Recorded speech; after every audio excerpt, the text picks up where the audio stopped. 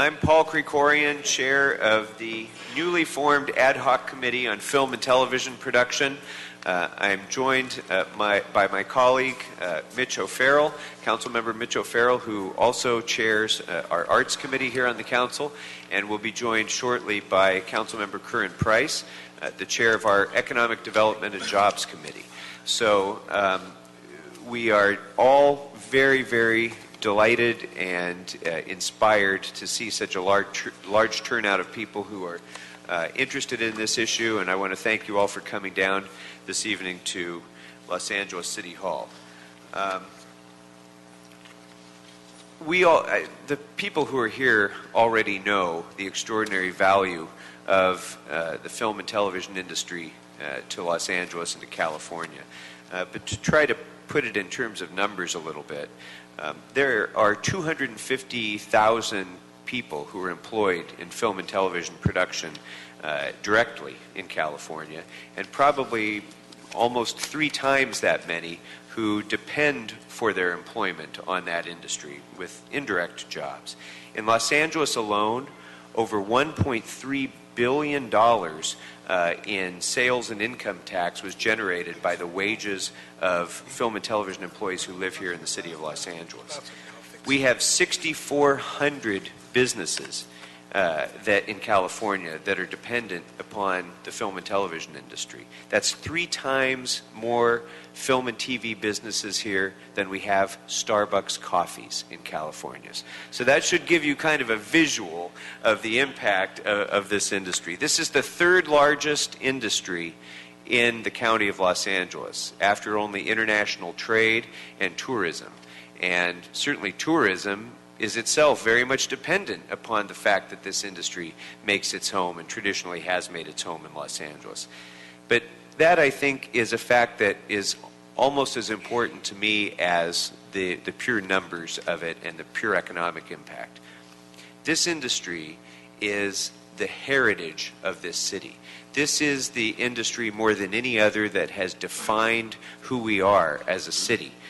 This is the industry that more than any other has allowed us to grow up from being a tiny little village to becoming the 2nd largest metropolis in the United States. It's this industry that has guided this city's growth and defined us and identified us in the minds of people throughout the world. So that's why it's so critically important that we come together as a committee, and I'm so pleased that President Wesson has seen fit to create this ad hoc committee, and I want to welcome my colleagues to the work that we have here today. We join with our mayor in calling for this city to act with great urgency to protect the industry that calls its home Los Angeles, and the industry that Los Angeles depends upon to such a great degree for its economic vitality and also for our heart and soul. But unfortunately, for the last decade and a half or so, gradually this industry has been chipped away by runaway production to other states, other countries, beginning with Canada and then soon states throughout the United States. Over 40 other states in the United States have lucrative tax incentives that are designed specifically to target our jobs and take our jobs away. And the reason that those states are enacting those tax incentives is because they know that it makes good economic sense to do that. The investment that they make in those incentives pays dividends for their economy in jobs and in tax revenues. And unfortunately, throughout that time, as all that was happening, as all of you who are sitting here today saw that happening and saw these jobs slipping away and going elsewhere, regrettably, California was pretty much asleep at the switch and just took for granted that Hollywood would always be here because, heck, there's a big Hollywood sign up there on the mountain, so it must always have to stay here. We know that that wasn't the case.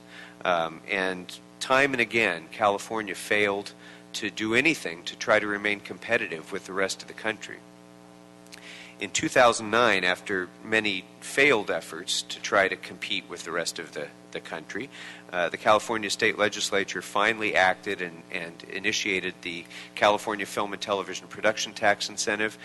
I was proud to be the author of the California Film and Television Production Tax Incentive when I was a member of the State Assembly, when we had the first successful incentive enacted and signed by the governor. And it was my great privilege to be able to work with many of you to get that job done. As a result of that tax incentive, there's been over 40,000 direct film jobs that have been saved, and over 100,000 jobs of other Californians who are dependent upon this industry as well.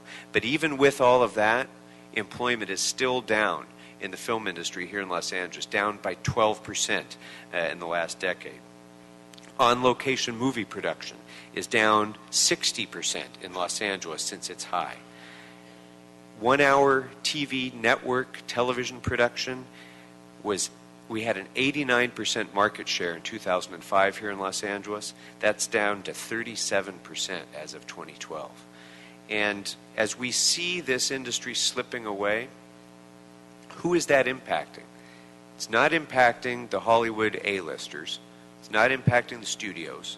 It's not impacting the famous actors or the famous directors or producers.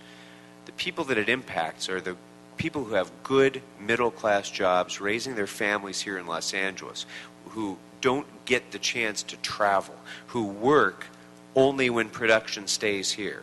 Or if they do get fortunate enough to be on a production and have to travel, they get taken away from their family for sometimes months at a time just to be able to keep an income going.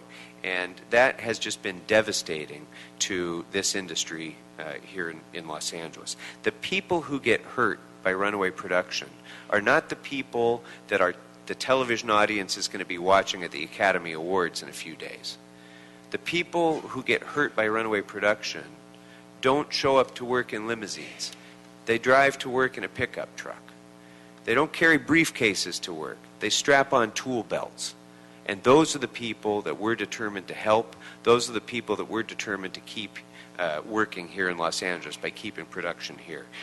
So with that, I want to thank you all again very, very much for being here, and I'd like to offer an opportunity to my colleagues to offer a few initial comments. Mr. O'Farrell. Thank you, Mr. Chair. Exquisitely put. I am so very pleased to be appointed to this committee. I look out into the gallery and I see several Council District 13 residents, and I welcome all of you, all of my friends, both in the district and across the city of Los Angeles and the county of Los Angeles for this very important regional issue. It was the lure of Hollywood and the entertainment industry that brought me to Hollywood 32 years ago. And it is the lure of Hollywood and Los Angeles that continues bringing migrants and immigrants to Los Angeles to this day. We need to do all that we can to not just protect and save our signature industry, but make it stronger than ever before. And I stand with my colleagues on this panel, and I stand with you to do everything we possibly can to make sure that that happens. Every decision, every thought that I have keeps in mind the costumers, the caterers, the makeup artists, the drivers, the grips, the primary and secondary, the direct and indirect jobs and professionals that are dependent upon this industry. You report to work before dawn every day and leave after dark. It's for you that we need to return this industry to its rightful birthplace here in Los Angeles. We owe it to you to do everything we can to help keep your families together so that you can work in Los Angeles and report at home every night to your family, to your children, to your animals. That's what this industry is all about, and us on this panel, we really get that. I just want to say the very first movie studio was in the 13th District. I'm just brag a little bit, Mr. Chair, if you don't mind. Please. In Edendale. The Edendale, it's now a public storage, but it was in Echo Park. An open-air soundstage built by Maverick film producer Max Sinnott. He built a second studio in Silver Lake in the 13th District, which has been brought back to life as the Max Sinnott Stages. It was built for his girlfriend, Mabel Normand, a silent screen star. We have the history to fall back on, but we want to make sure that we don't become a museum of what was in the past. there is a way that we can keep the history very much alive, keep studio production very much alive, well into the future.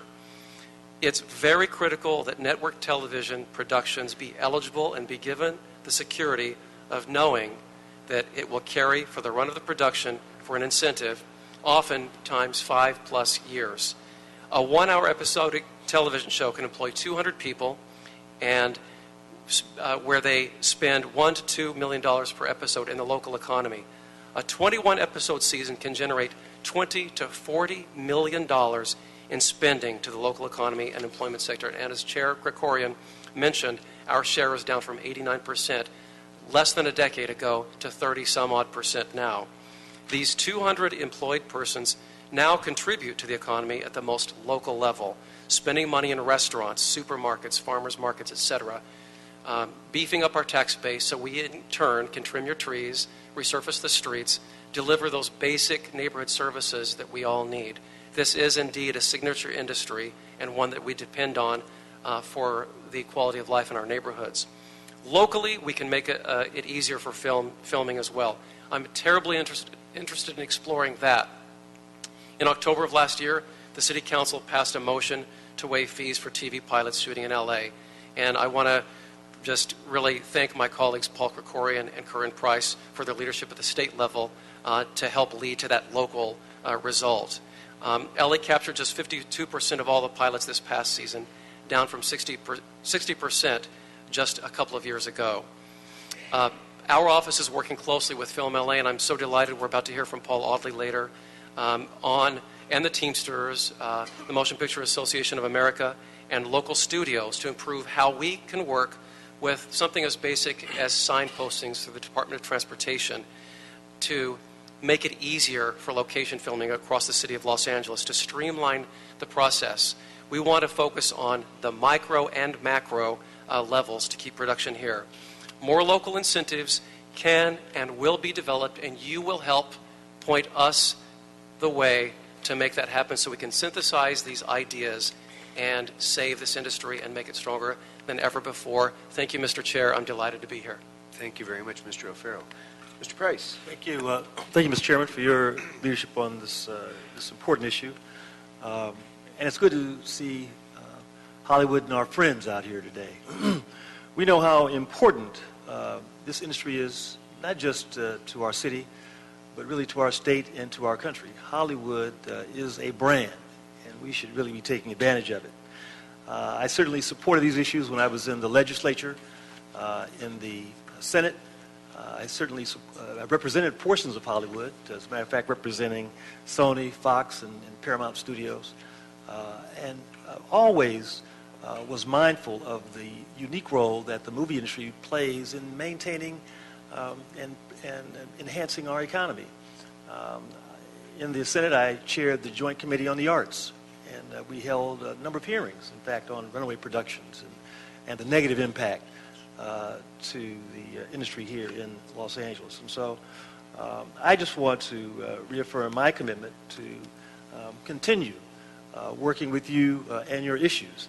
And I'm proud to say that, the Hollywood the production activity isn't just on the West Side. That's right. Or in the Valley, Mr. Chairman. In fact, we've got a studio here in the 9th District, Central City Stages, some of you may be familiar with.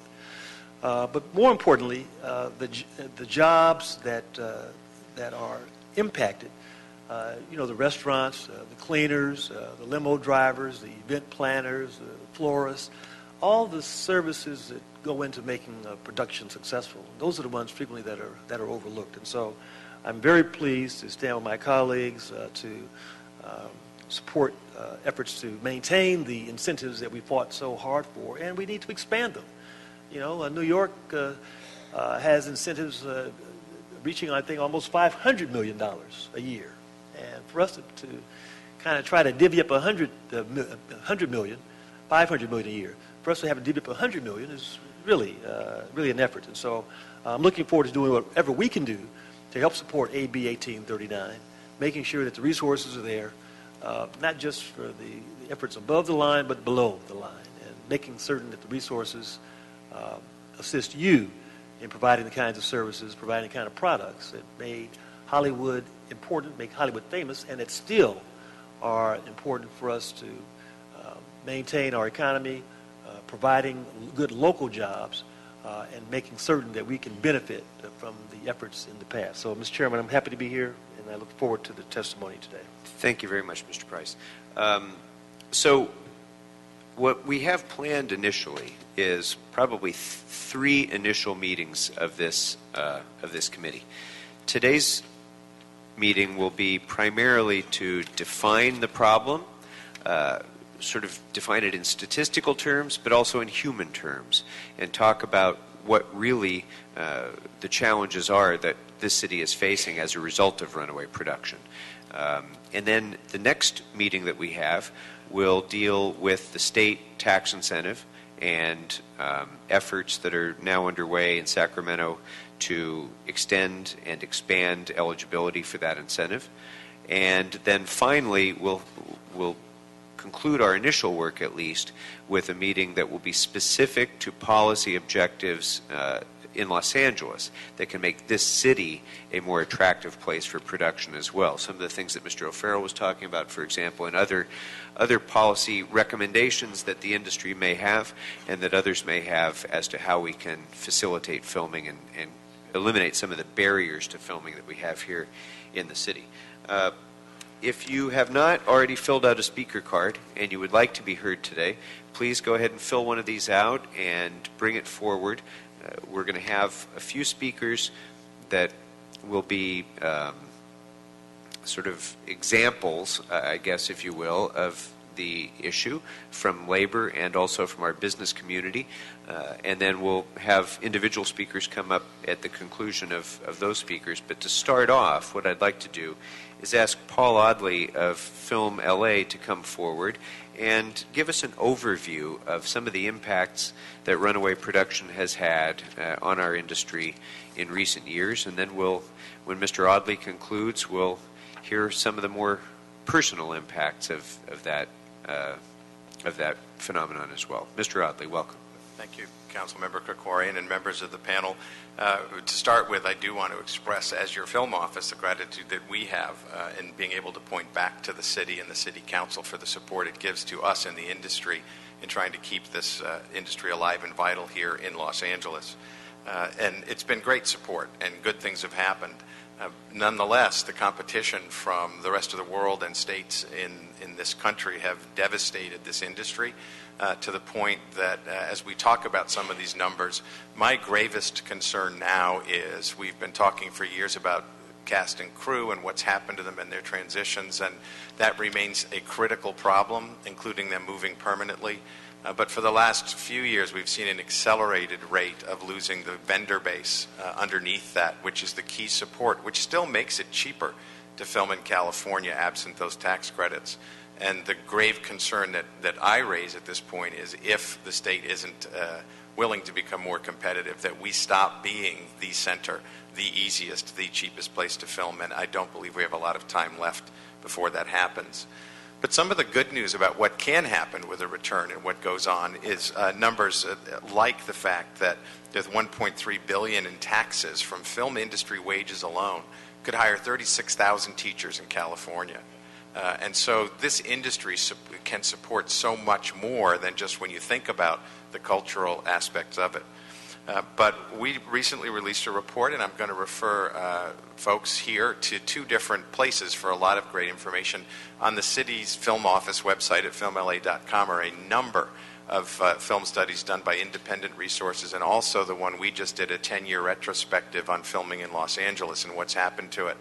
And then at filmworksca.com, which is the Alliance's website, those of us in the industry and the film liaisons across the state and vendors and others as an information resource center that people can go to for information. You've heard some of the numbers already about the changes we've seen in California and what's happened to it as a result. And the fact that a 22-episode TV series sustains 840 jobs and $8.4 million in state and local tax revenue is really important when you recognize that we went from 79% of new network television. In 2012, we went to 8%. And when you see that kind of number, 840 jobs, $8.4 million in tax revenue, going from having 79% of that share to 8%, you recognize the dramatic financial and employment impact that the loss of this industry has to these other states and countries that are anxious to take this industry from us. Here in Los Angeles specifically, we know that a lot has happened over time, and in the features category, for example, we peaked at around 1996 at almost 14,000 days of production in Los Angeles at the time when we began to lose to this incentive race started in Canada. Our steep decline is almost exclusively due to that fact that we're now competing with tax credits in 40 states and 30 countries whose sole job is to take business from California. It's made a significant change in the economic value of the feature projects made here as well. In 1997, almost all the major studio features were done here in California, many of them in LA, and by 2013, most of those projects were made elsewhere. Just 2 of the year's live-action movies with budgets over $100 million were filmed in LA at all, and only 1 was filmed entirely in California. Today, most local feature production done in this region is small independent projects that are wonderful to have. They create new filmmakers and new careers, but they have very small employment and spend numbers. 2009 marked the worst year for local feature production in Los Angeles, bottoming out, going from 14,000 to just under 5,000 production days. We've seen an increase thanks to the efforts in the state and the city, but in particular with the eventual enactment of a tax credit here, which stopped the rapid bleeding and enabled us to stabilize to a degree. And as time goes on, we've seen the impact of a lack of awareness in Sacramento, at least, that the television industry could also leave. And so what we're seeing now in the television category has been, instead of it being a growth industry for us, as it was for many, many years, providing a lot of work for talented crew and cast members, and for the vendors and small businesses of the region, it is now displaced as well. So the growth in local television followed an increase in new cable channels and service providers, but now we see that also eroding as more and more states, including my home state of Connecticut, which decided television is so valuable, they suspended film tax credits and are only going to capture series television, which creates long-term employment for large numbers of people and large spend. Television production declined after 2007 to a 10-year low in 2009. And then since then, what we've seen is the television film and tax credit helping, but not being able to stem the tide as it's a very limited program. Within television, the drama subcategory is the one that we've seen really dramatic change, and it is, of course, one of the most valuable forms of filmmaking for our region, providing hundreds of thousands of opportunities for employment and billions of dollars in revenues. So what we've seen there is a drop that could be pointed at what once was the pillar of our film industry here. It represents about 2%, or 2 out of every 10 days logged for television in LA is drama, and that's more than sitcoms, but now reality TV has bypassed our dramatic television production. We're also seeing a great deal more of direct-to-web, which again, a very, very low economic value, very low employment number. So while our permit numbers may be increasing, what we're seeing is the economic value of what we're permitting for in Los Angeles continues to decrease more and more as time goes by. The other critical area that we're seeing a loss in has been pilots. And the city has taken some action to try and make it more attractive by waiving many of the fees associated with filming pilots. For the past 9 years, we have been producing an international report on where pilots have been filmed. They look at local TV production in Los Angeles and competing jurisdictions, and it is a very comprehensive look at this part of the film industry, television industry. More TV pilot projects were made in Los Angeles this year than in 2012, but a smaller share of the pie of TV pilots that were made internationally. Unfortunately, it's growing more outside than in, and so what we saw was our share of TV pilot production declining to just 52%, the second lowest yield on record for TV pilots for this region. Just 6 years earlier, we were closer to 82% of all television pilots made. The reality for the folks who are competing with us is that that is an entree to keeping a film and television project there, and so they've aggressively courted that part of the industry as well. What the basic message is that while your film office is producing permits, it's not producing the jobs we'd like to produce along with them. Absent more work from Sacramento and expanded credit, we see a continued decline in the number of jobs available. We see a rapid decline in the available source of vendors and suppliers to this industry, which will weaken Los Angeles in the international marketplace. And we see a situation now where we've waited long enough that we know we're going to have more permanent competitors, but we haven't waited so long that rapid action and dramatic action couldn't wipe out most of those competition that we have out there, returning much of the work back to the state of California.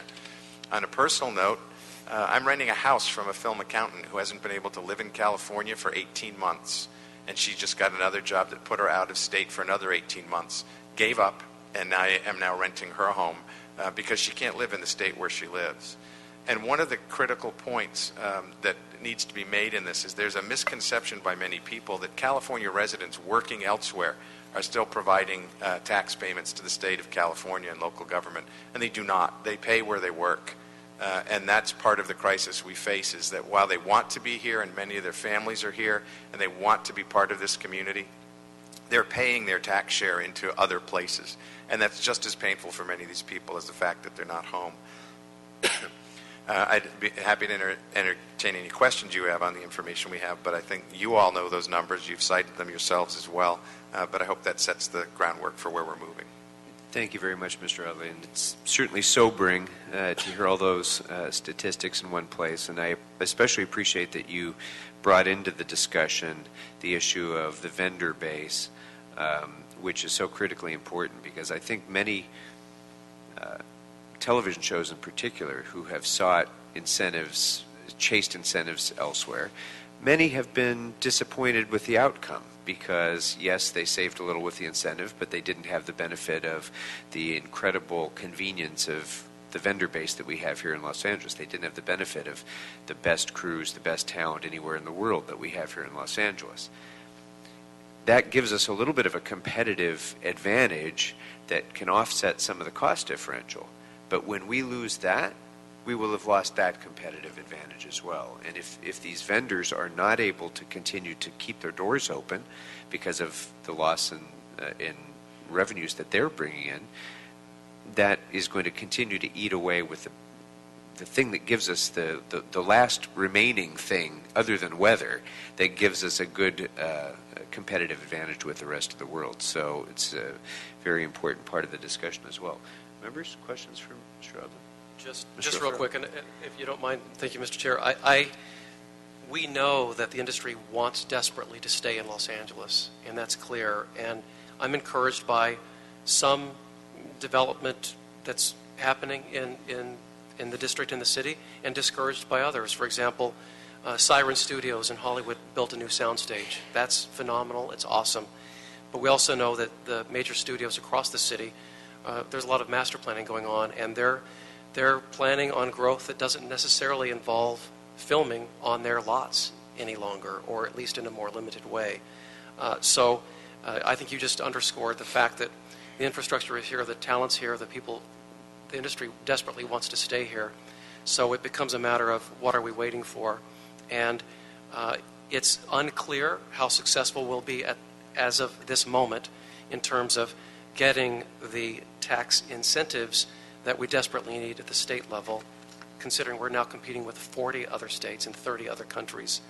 We absolutely must accept nothing less, and we have to make the case that this is not about making sure that Tom Cruise has a bigger paycheck, but it's all of the other countless thousands of people.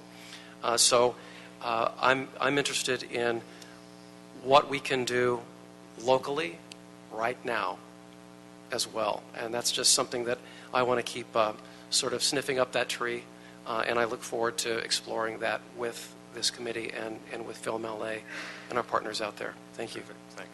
Thank you. Mr. Price, questions? Thank you for your comment. You've done a great job in helping to create the environment, but you need some ammunition.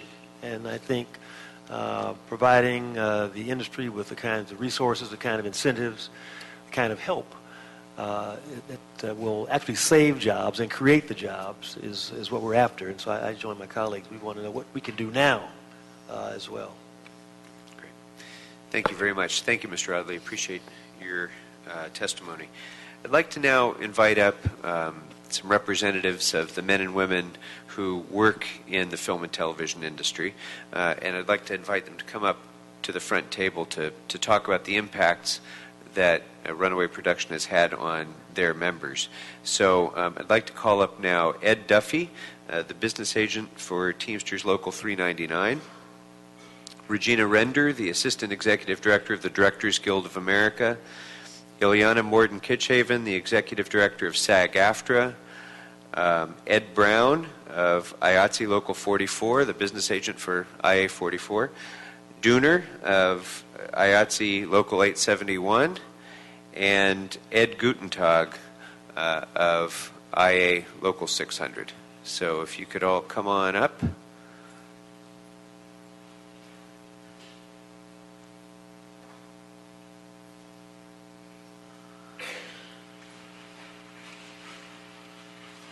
We got one. We got one coming here, Ed. Okay.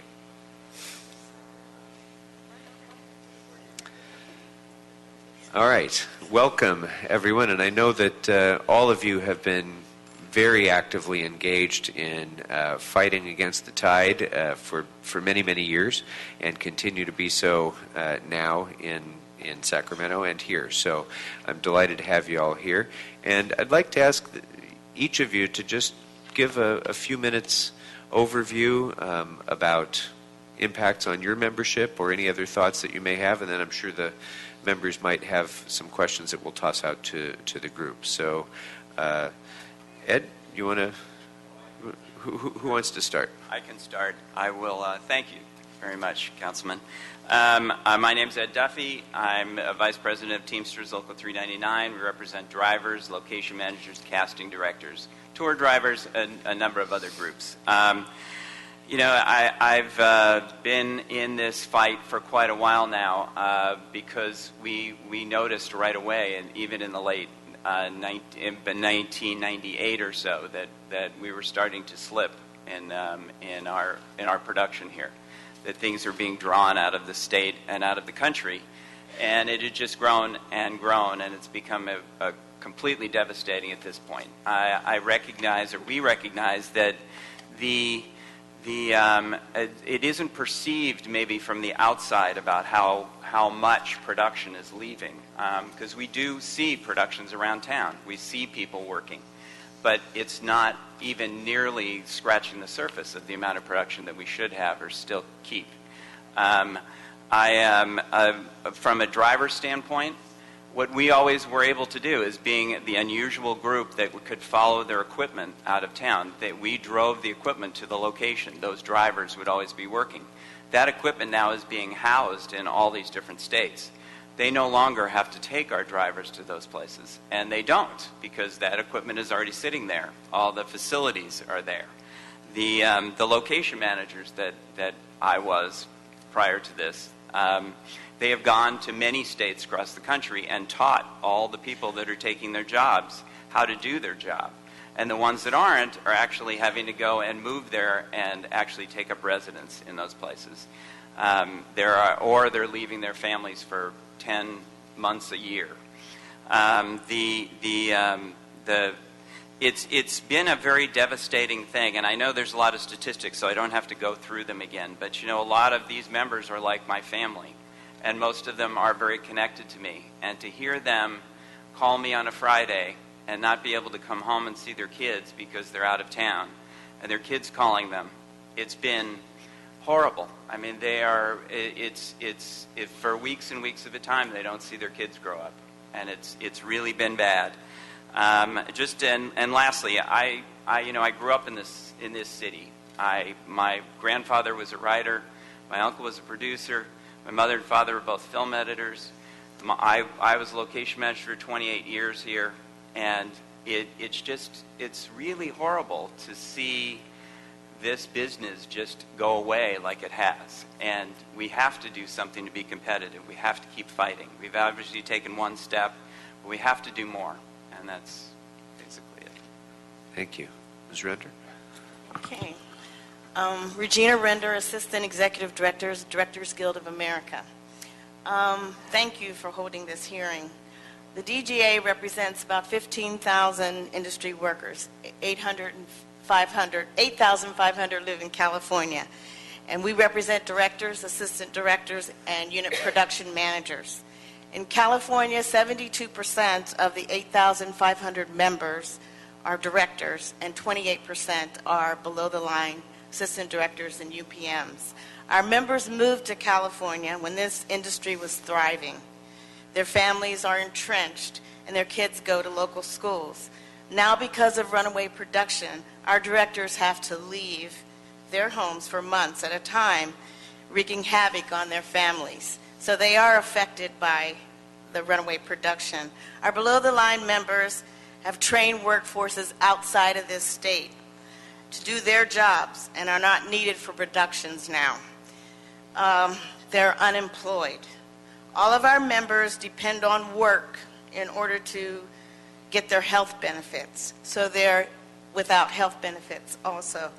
Our membership is devastated by the lack of work. Those that can have moved, and the others that can't are on unemployment. Please do what you can to make sure that these incentives are passed. Thank you. Thank you very much. Ms. Kitchen. Hi. Thank you so much for holding this hearing, Councilman. This is a very important issue. My name is Leon Morden Kitchhaven, and I represent the Los Angeles local of Screen Actors Guild, American Federation of Television and Radio Artists, also known as SAG-AFTRA. We have actors, stunts, singers, dancers, puppeteers, broadcasters, recording artists, as well as even some pilots that do some stunts. We have 165,000 members nationally. Out of that, 80,000 of them are in California, and about 70,000 are in the Los Angeles local area, which is basically Santa Barbara to Orange County. We've seen decreased work for our members, and I just want to point out where you said that this is not about the people that you see necessarily at the award shows. I will tell you to a person, when I talk to the performers who are fortunate enough, or the stunt people who are fortunate enough to get work in other cities and other countries, they would much rather stay in their own beds. So it is tearing families apart. It's also causing them certain costs out of pocket. Now, granted, I'm not talking about the ones that may be at the top that aren't quite as affected, and I certainly don't want to take away from people's unemployment, but it does give them certain costs that are unanticipated, and it does take away from their spending here in the state as well as spending on their family. But I also represent a lot of the day players and the background people who are in a lot of the shows which are not filming here. For example, a 1-hour drama that takes place in a police station downtown, it can employ hundreds of background performers, day players who represent judges, policemen, witnesses, victims, and a lot of times they hire them week after week. So we have people that have lost employment weeks or months at a time, who are unable to make their health benefits. It's taking a drain on other issues, and they're also draining state on unemployment, and they're running out of benefits, so they're unable to stay in their home. We're getting a lot of requests. Our foundations are being taxed. We're sending them to other places to try to find housing, food, and just the ability just to make it. We really appreciate the fact that you're working on this important issue to attract and retrain. We are a national union, so I want to say that we're very grateful to the other states for providing employment to our other members, but the ones here in our largest local is really devastating. And on a personal note, like Ed, I grew up in Los Angeles. I went to UCLA Northern Campus, which was the artsy part of the school, if you're familiar with it. And I actually had my first job was at Universal Studios as a tour guide. And I remember that lot being so full of production and just walking around town and seeing it. It's something which is very, very near and dear to me personally. So personally, I want to thank you as well. Thank you very much. Thanks for being here. Ed Brown? Good evening. My name is Ed Brown. I'm the business agent of IATSC Local 44, and I represent the largest below-the-line union in Hollywood, roughly 6,000 members. However, I'd like to also speak on behalf of all the IATSE, roughly 40,000 working men and women in the industry. Represented here today or this evening are local 706, 80, 44, 871, 800, 728, and 600. And if there's somebody that came in that I missed, I apologize to you. I do want to focus a little bit on the broad effects, not just my local, which I'll get to in a second, but the broad effects of the entire IATSE on the West Coast. From 2004 to 2008, you know, you always have people that migrate, that leave a city, they want to go somewhere else. 2004 to 2008, 1,200 IATSE members, approximately, left the city of Los Angeles, the state of California, and migrated to other states. From 2009 to 2013, that number rose to approximately 1,600 industry workers of the IATSE that left Los Angeles, left California to other states. That represents a 25% spike in migration. As incentives have become more aggressive, so has been the exodus of our workforce out of Los Angeles. I can barely speak after listening to the facts that Paul said from Film LA, that to hear that as a 35-year participant in this industry, and I do remember Universal Studios when I started, I'm going to date myself, in 1977 on Rockford Files, that there was 28 television productions on the lot at Universal Studios. It was wall-to-wall production. You can drive around there and it's a theme park. My kids want to go there to see Despicable Me, the ride, not the movie. So the formula has changed. For my local alone, we talk about different kinds of things, lost jobs and so on, but let's talk about lost benefits, lost health and pension benefits. From my local alone, 5,800, 6,000 people, from 2010 to 2012, we had a drop in our reportable pension and health contributions by the employers of 920,000 hours. Almost 1 million lost hours. Now, where did those hours go to? They went outside of the city, outside of the state. That work is still being done. It's just not being done by Los Angeles residents. That's lost pension, lost health care to every single one of them. Mentioned earlier that only one major motion picture was shot entirely here in California. Now, what does that represent? That represents 300 jobs, post-production, 500 jobs. We lost network television, 200 to 300 jobs for every single one of them. We're busy. The town is busy right now. The business model has changed. What are we doing here now? We're doing lower-end, direct-to-cable, long-form television. What is that? That is a production that employs a smaller number of people at a lower wage.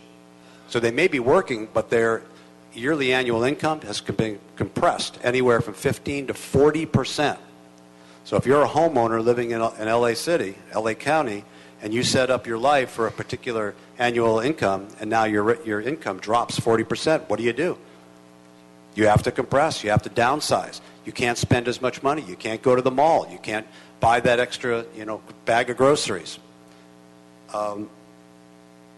Mentioned vendors. I'm going to mention one real quick before I turn it over to my brothers here. Southland Lumber opened up its doors in 1946.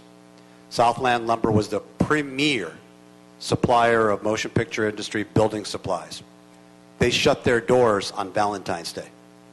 They could no longer service the industry or anybody else since 1946, and many more will follow. I want to thank you very much for having us out here tonight and looking into this primary issue. There is no other issue bigger than this. Thank you. Thank you very much. Dooner? Good evening, and thank you again for the invitation. And thank you for attending our event over the weekend where we launched our effort, our industry-wide union effort to promote film incentives in California. Just to correct the record, I am the former president of IATSE Local 871. I am currently the organizer for IA Local 800, that's the Art Directors Guild. We represent art directors, scenic title and graphic artists, set designers, illustrators, storyboard artists, and previs artists. I could reiterate what you've heard over and over about how much our members, and not just our members, but all the workers in this industry are really hurting, whether they're being forced to travel out of town to take work or they're suffering here from the lack of work. But it's a story that's told over and over and over. For me, it's a little more personal. Prior to taking my current positions, I was one of the people who had to leave. I spent the better part of 2 years first doing a pirate movie in Iowa, figure that one out. But I did, and hit the road, went to Iowa, and there was no weekly trip to the florist next door. Magic Florist lost my business. There was no trip around the corner to Garbanza Hardware. You know, a family-run business that I support when I'm in town, but I wasn't in town. There was no trip to any of the local restaurants, whether it be over in your district at the Edendale or over at Columbo's in Eagle Rock, family-owned businesses that when I'm in town, they're getting my money. They're not big corporations. They're small, family-owned, Los Angeles-based companies that aren't really even connected to the industry. But the loss of the industry is hurting them too, because when the film workers in this city and in this area aren't earning money and aren't earning money here where their families are, they're not spending it here. The year after I went to Iowa, I ended up in Michigan and New Mexico and New York. Anywhere but here seemed to be the motto of the day. And it wasn't so much being away that hurt, it was knowing that my being away meant that those businesses were suffering. I'm not their number one customer, but I'm a regular customer. And I'm a customer who's loyal to the family-owned businesses where I live. When I moved to California nearly 20 years ago, it wasn't so that I could make movies in Michigan. It wasn't so I could make movies in New Mexico. It was so I could work in this industry in the city where it grew up, in Los Angeles. And anything that you guys can do to help us and anything we can do to help you make that a reality again, we're going to do it. Thank you. And that's such an important point that too often gets left out of this discussion, because everybody talks about the direct spends and, you know, the local purchases and so on that a production makes. But sometimes we forget about the purchases that the individuals who have income are making that have nothing whatever to do with the industry. They're just the same sorts of purchases that all of us make. But those purchases aren't being made if people aren't working. And you know, we get very excited here in Los Angeles about the idea of attracting sports to the city because of its economic benefit. And we've bent over backwards for years to try to draw an NFL team here and so on because of all the economic impact that supposedly has. But one $100 million film production produces more economic activity than 3 full seasons of the Lakers being here. So, you know, I think that kind of helps us to put into context the ripple effect that this industry has that we ought to be paying a lot more attention to. So thank you for raising that. And I want to turn now to my friend Ed Gutentag, who's not only a great cinematographer, but also one of the real grassroots advocates in this industry who's been fighting through shootmoviesinCalifornia.com and every other way he can make his voice heard to try to save production locally. So, Ed, can you tell us a little bit about your experience? Sure. Thank you. And nice meeting you, Council Member O'Farrell and Price. And I'm Ed Gutentag. I'm a cinematographer. And I grew up in California. In my mind, my parents called it New Jersey. And I was always out here in my head, and I moved out here in 1988. And I worked all the time as a camera assistant. My dream was to become a cinematographer and shoot big films. I've worked on big films. I haven't shot a big film yet. But this effort, for me, started on accident. I decided one day, right before I met you, that I was going to move to New Mexico because it was a close drive. It was close enough. And I was driving my daughter to school. I live in Topanga Canyon. I was going down the PCH. It was another beautiful day, and the dolphins were jumping. And I said, I'm not moving. You know, I had already pulled her out of public school because it didn't work, and I was knew I couldn't do anything about the traffic here, so I decided I was going to try and do something. And I met Councilmember Krikorian, and I realized that I had a voice, and it was a great message. So I have the answer, really, to all this. And I'm preaching to the choir with you guys and Mayor Garcetti, and he's done a lot. The problem is the state. It's at the state level. And I think that there's some issues with the tax incentive. I mean, it's there, but if I'm a producer, which I hope I'm actually optioned a screenplay, I'm going to try and get it done as cheap as I possibly can. It only makes economical sense.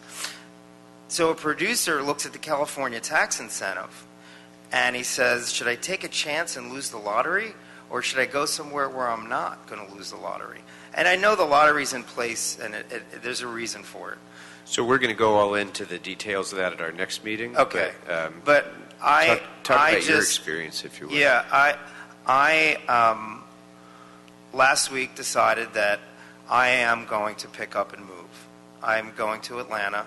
I'm probably going to go in 3 weeks. I have to clear up all my business here.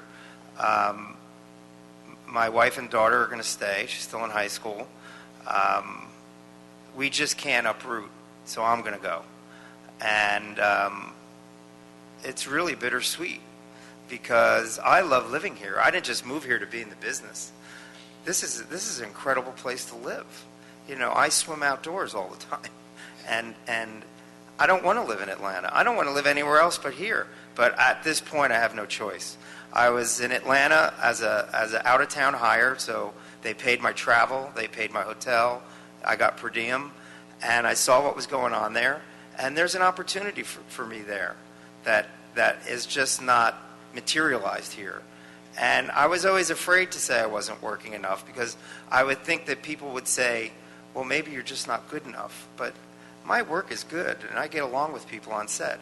It's just that this business, as we all know, there's luck involved. And, I believe you create your own luck, but I know you guys get it.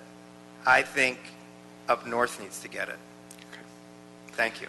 Thank you very much. And sorry to see you go, but members, I think it's a great, poignant reminder. We were speaking earlier, Mr. Audley was talking about the advantages of Los Angeles, and here's some of the best advantages right here, sitting at this table. The best crews anywhere, the best talent anywhere. But when all of the members of these organizations are making personal decisions that maybe they can't stay in Los Angeles anymore, maybe they need to pick up and go to New Mexico or go to Atlanta or go to Louisiana, that competitive advantage is gone. And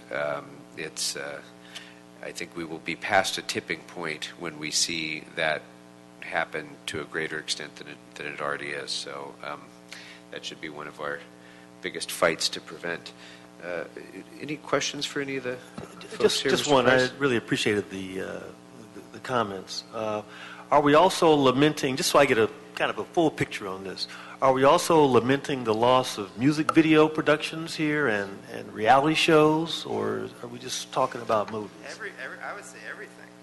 Music videos aren't as big as they used to be 20 years ago. Why? Because they don't want to spend the money. The record company doesn't fork over the money. Because that business, we all know what's happened to that business. It's just that... I'm sorry, what's happened to that business? The music business? Oh, the music business. Yeah, the music business. iTunes, that's what happened. Yeah, right. And it's just that we, like Councilmember Krikorian said, we have way more competition now for the dollars. And as Mr. Audley said, we are getting some reality TV production here. That's great, except they don't spend any money. Right. The problem with reality TV, which everyone, for reasons that defy my understanding, people in this country seem to love their reality television. But the result of it is, they're not hiring union labor. They're not spending as much as, certainly television drama does. It's just not the same as ordinary traditional network episodic television that has big spend budgets. Ed? Primarily, reality will shoot on location. There's no pre-production construction, which I have 2,000 prop makers who don't work on that. There's no set decoration. They'll come in here, they'll roll camera, come in here. It's already done, or somebody's house, or out on a beach. So there's really very, very little that is done. And they pay that, when I was talking earlier about a 40% drop in wages, that's reality. Yeah. And they have very small crews. I mean, for the most part, they're skeleton amount of people that they hire. And we got the big spike in reality television production primarily at the time of the Writers Guild strike, when this was a way to be able to produce a lot of content without having to worry about whether or not there was a strike going on. And so the result is you see a continual downgrading of the quality of those I shouldn't say the quality in terms of, you know what I mean, the value of those productions in terms of its economic impact. Yeah, it's basically the hour episodic dramas are what employs the most people for television and gives us the biggest value for the spend that they make to the economy. The reality television, which is sort of what we've been left with, in a lot of cases doesn't do any of that. It definitely is a much smaller footprint on helping that economy as well. Can I say one more thing? Sure. So just so you guys get the picture. So I was in Atlanta. I was working in Atlanta. Atlanta typically gives 30% back, okay? But it's not 30% because the movie company has to sell that tax credit to a Georgia corporation, and they lose money selling that. There's a middle person. There's brokers that buy that. They take a percentage.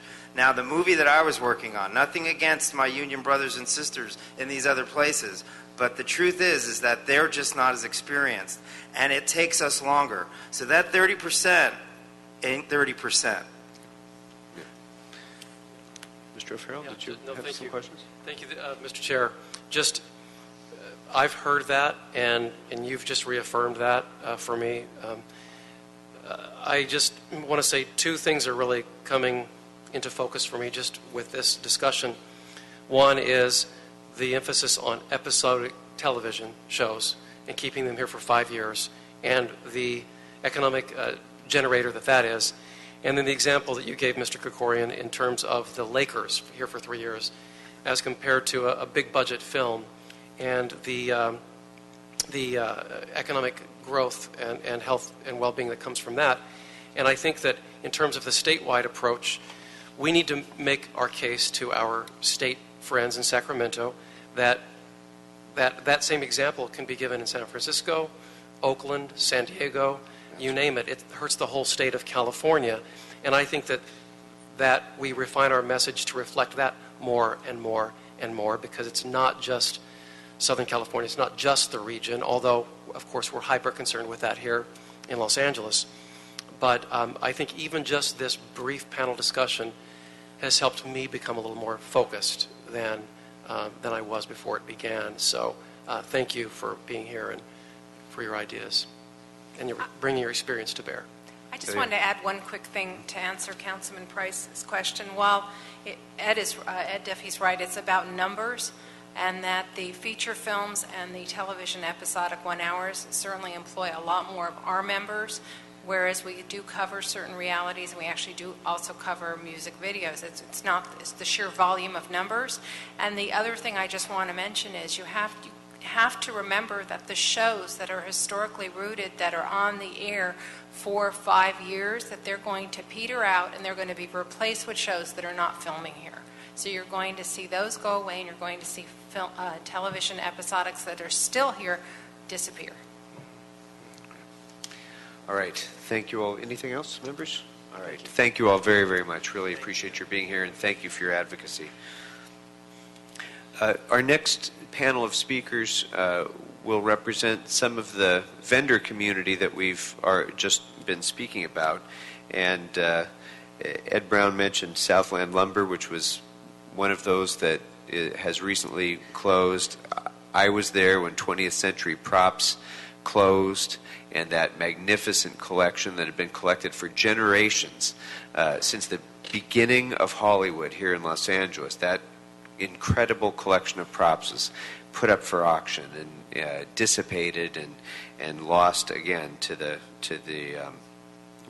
we lose again one of the most valuable assets that we have in this industry.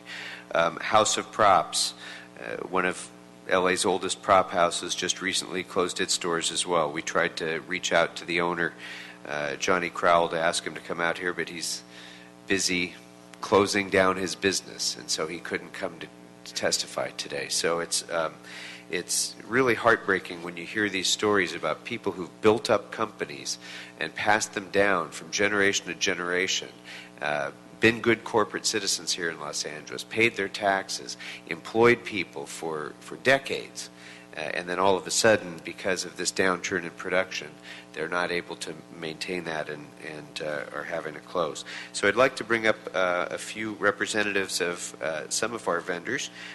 We'll start with Advanced Liquidators Office Furniture, Inc. Mark Goldman is their Director of Sales Operations. And we also have Greg Strauss and Guy Botham of Hydraulics, and Pam Elia of History for Hire.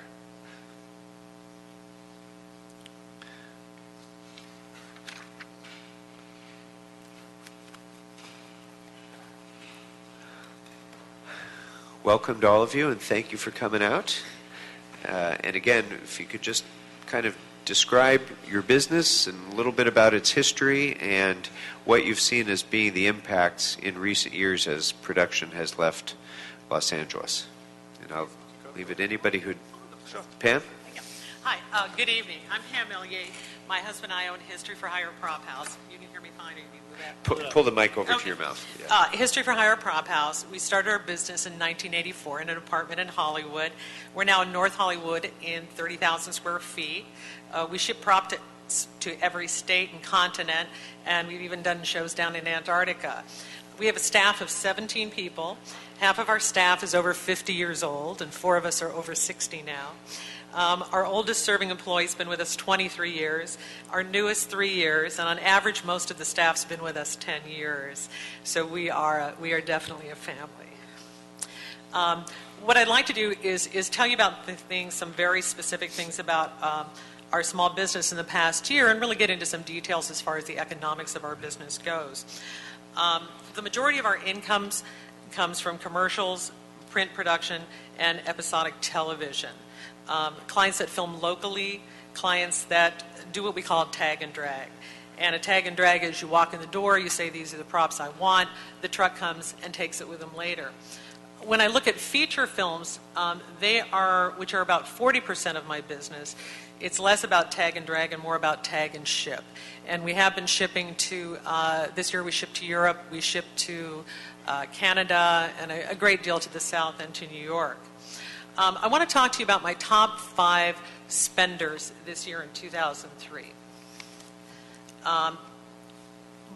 Starting at the bottom of the top 5 was Mob City, which was an episodic TV show. It was 6 episodes on the Turner Movie Channel. It all filmed in Los Angeles, a lot at Universal Studios. It was a good client. Unfortunately, it didn't last the test, so the 6 episodes are going to be it, and it won't be coming back. Anchorman 2, filmed in Georgia, Paramount Picture. Anchorman 1 had filmed in Los Angeles. It filmed at Sealy Studios, which is in Glendale.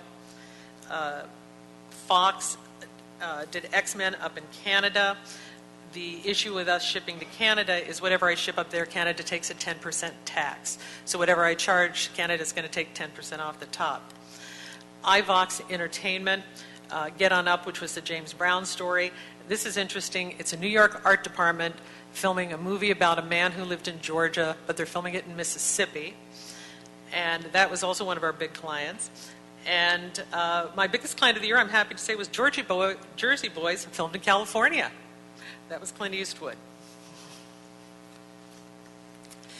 Of these top 5, one of the things I want to let you know is that even as vendors, we use vendors.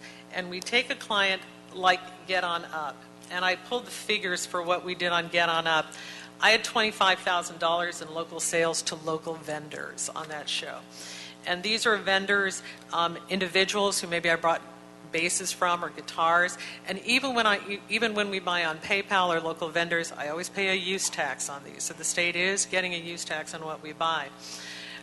We shopped at California Vintage Guitar, Classic Amp, Electronic City. Unfortunately, that's one of those small businesses that's fallen by the wayside and closed in December. Michael's. We'll go to Home Depot, Joann's Fabrics, Burkott Manufacturing that just does little casters that go on the bottom of our big things. Big Lots, Burbank Paints, Supply Sergeant, Kmart, Target. So we're all over the place. We're shopping at big box stores and little individuals. But that's $25,000 that was just spent locally. I would say that what we need as vendors in Hollywood is really two things from government. I think we're all pretty good at marketing our businesses to our clientele. The first thing would be to maintain the Hollywood brand. That's a very strong brand and a good cachet for a business to have. I have people shop me because I'm in Hollywood. I'm really in North Hollywood, but we spell the North really small, so they think it's just Hollywood. I remember when we were doing The Artist, and the director for The Artist came out here, and he was at our business looking around, and he's a huge director in France. And I said, he was doing The Artist, and I said, you don't need to shoot here. Come on, you're from France. It's some Yeh brothers. You could have done it there. And he said, oh, Pam, I've always wanted to shoot in Hollywood.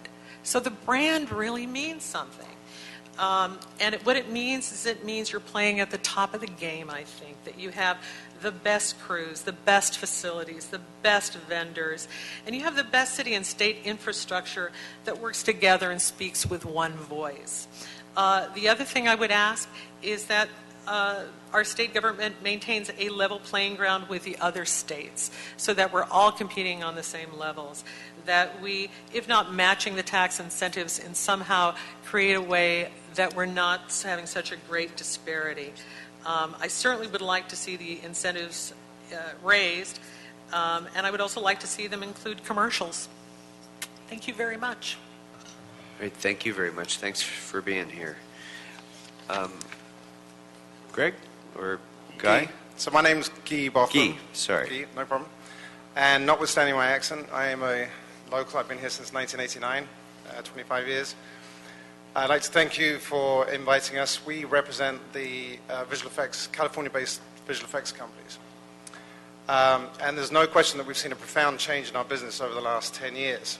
And it's fueled in large measure, if not solely, by the tax subsidies and credits being offered for production and post-production in states and countries outside California.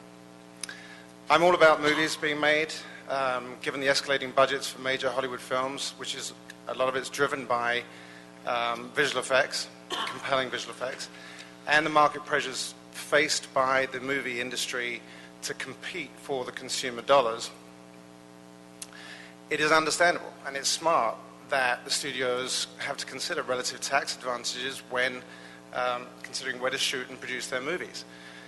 The tax incentives and credits go directly to the bottom line for the studios, and often that can make the difference between green lighting and not green lighting a movie. So it's a key component of financing. The challenge is that the California tax incentives are not keeping up, are not competitive enough to keep productions at home. Which means that we have opened in Canada, in New York, New Orleans, and we are opening in London. And we're scaling back our operations in Los Angeles. The tax subsidies being offered outside California create a virtuous cycle, I would say, for these communities. Specifically, the investment made by the production helps drive local commerce, and it enhances the community profile, because we all know that movie making is sexy. And most importantly, it helps build real employment and skilled labor opportunities. And the UK visual effects business is a great example. The companies there didn't have a talent pool to draw on when we first started competing with them.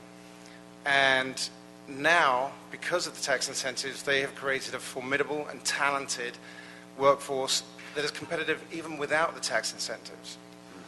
And this virtuous cycle is what drives ever more countries to come to the tax subsidy table. And they woo major Hollywood projects to be produced on their soils. And of course, the studios have a fiduciary responsibility to make the movies at the lowest cost. So I'm here to encourage you to recognize the benefits of a new California tax policy that could draw production back home. Such a company would help our company hire more Californians. At our peak 6 years ago, we employed 150 people, and now we employ 40. And I think we can get there again with tax subsidies. I firmly believe that the studios want to work here in California, and certainly the people we've heard from, the union workers, the producers, editors, actors, from their perspective, they want to spend more time here with their families. And I think for this human reason, Los Angeles would have a huge home field advantage for landing movies if we could just have a competitive tax subsidy structure that would promote the industry. So thank you for the opportunity to speak.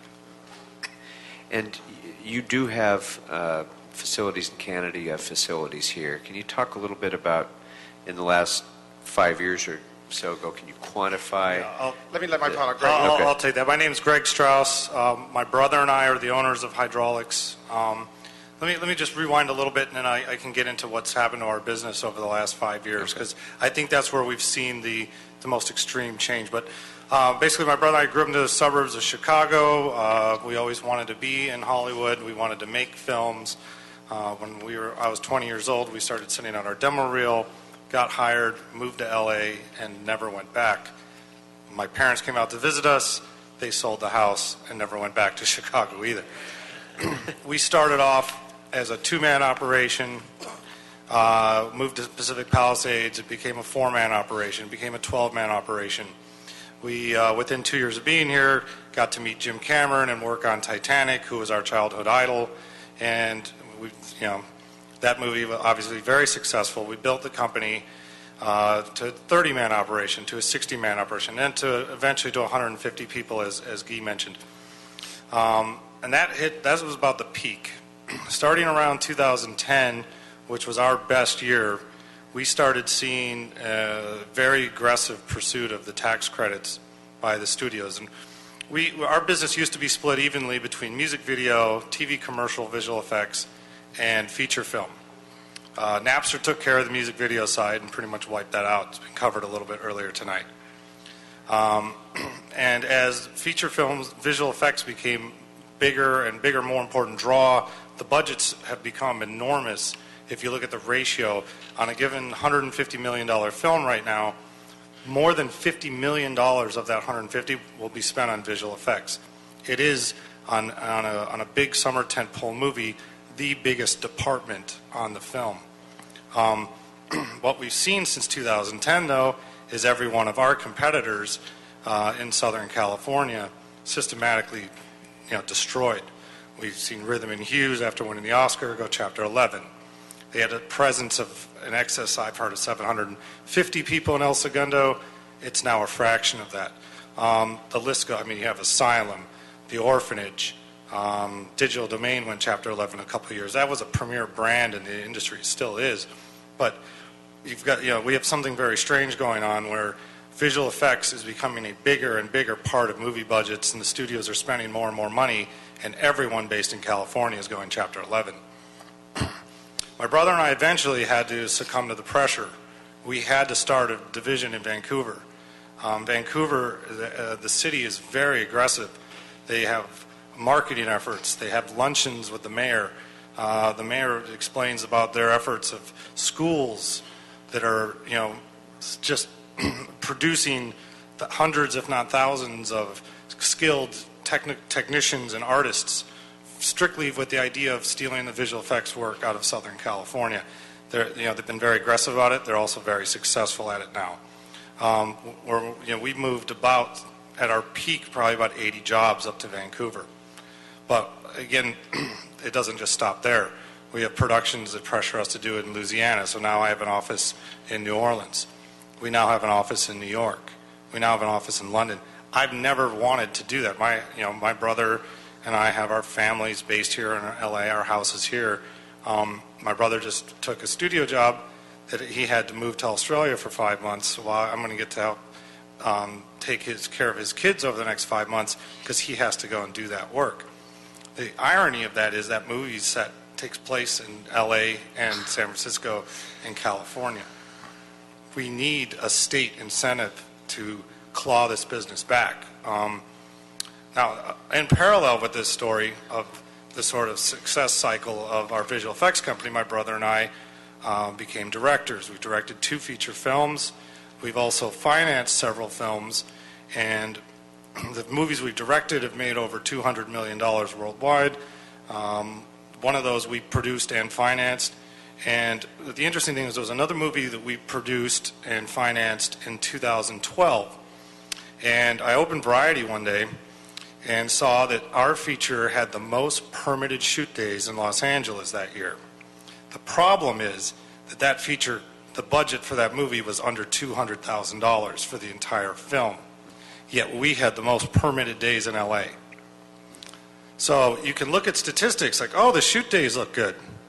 But those aren't the kind of shoot days that we want here. We want the $200 million movies. I mean, our effects company, what we work on is Avengers, Avatar, the Pirates of the Caribbean. We work on all these $200, $300+ million movies, but we can't get any of that work in LA right now. We want it here. We're committed. We love California. But that train has left the station. We need to get it back. Thank you. Thanks very much. Mark Goldman. Excuse me. Hello. Thank you guys for welcome getting involved in all this. My name is Mark Goldman, and I'm the owner of Advanced Liquidators, office furniture and studio rentals. We have been in business. We opened the same time Pam did. My father opened the company in 1984. And Pam pretty much said it all, and you guys have been saying it all. Our specialty is, we're a prop house, and our specialty is police stations, FBIs, and our bread and butter is the 1-hour dramas. We were up to about 23 employees. We had to lay some back. The pivotal point was, I think it was 2 or 3 years ago, when there was 15 new dramas that were picked up, and only 2, there was big articles, only 2 were staying in town. And what comes to mind are big shows you've probably heard of, like Breaking Bad left town in New Mexico, Homeland, which is gigantic, in North Carolina, and House of Cards, the new film, is in Maryland. And those are 3 shows where if they were in town, I'd probably have to hire another 5 people. Because when I watch those shows, it is just nothing but offices and police stations, FBIs, and that's what we do. And so that's pretty much the basis of what we do. And when the shows leave town, it just kills us all. Not to repeat what everyone says, it's just simple math. If the shows leave, it affects us all. We all make less money, and it's harder for us to survive. The other thing that's never mentioned, I don't know if it matters, but our revenues that year when the dramas left dropped about 20%, and that hurts the state. You know, the state gets 9% of all my rentals.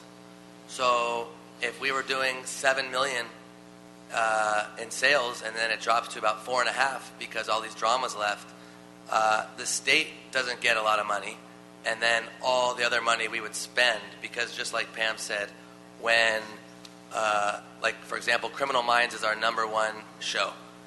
Whatever they need, we make happen. So when they send an order, we have to go spend money everywhere to put it together, like Home Depot and Lowe's. I'm at Home Depot and Lowe's, or my crew, all the time. So that's pretty much it. We just have to bring it back, and it helps everybody. But that was our pivotal point when our specialty is the 1-hour dramas, and when they left, it really took a toll. Yeah. And again, this is a very important point. What I said at the outset, that we have 3 times as many entertainment industry businesses as we do Starbucks in California. Nobody thinks of Home Depot as being an entertainment industry business, and that's not included in those numbers. But in fact, all of those sorts of support businesses that all of you rely upon are directly impacted when your business is impacted as well. So, members, questions? Mr. O'Farrell? Thank you all very much. Thank you for being in Los Angeles. And Pam, never put the North smaller than the Hollywood. North Hollywood is good. Everybody loves North Hollywood. Thank you. But thank you all for being here, and thank you for your testimony. I'd like to go now to our public comment cards, because there's a lot of people, and it's really good to look out at this crowd and see how many people who are here to talk about this really important issue.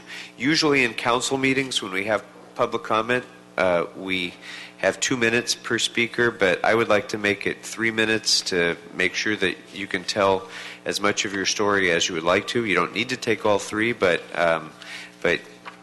we'll try to have as much flexibility as we can as our speakers come up. So our first speaker will be Marilyn Bittner, followed by Daryl Sparky Herzon.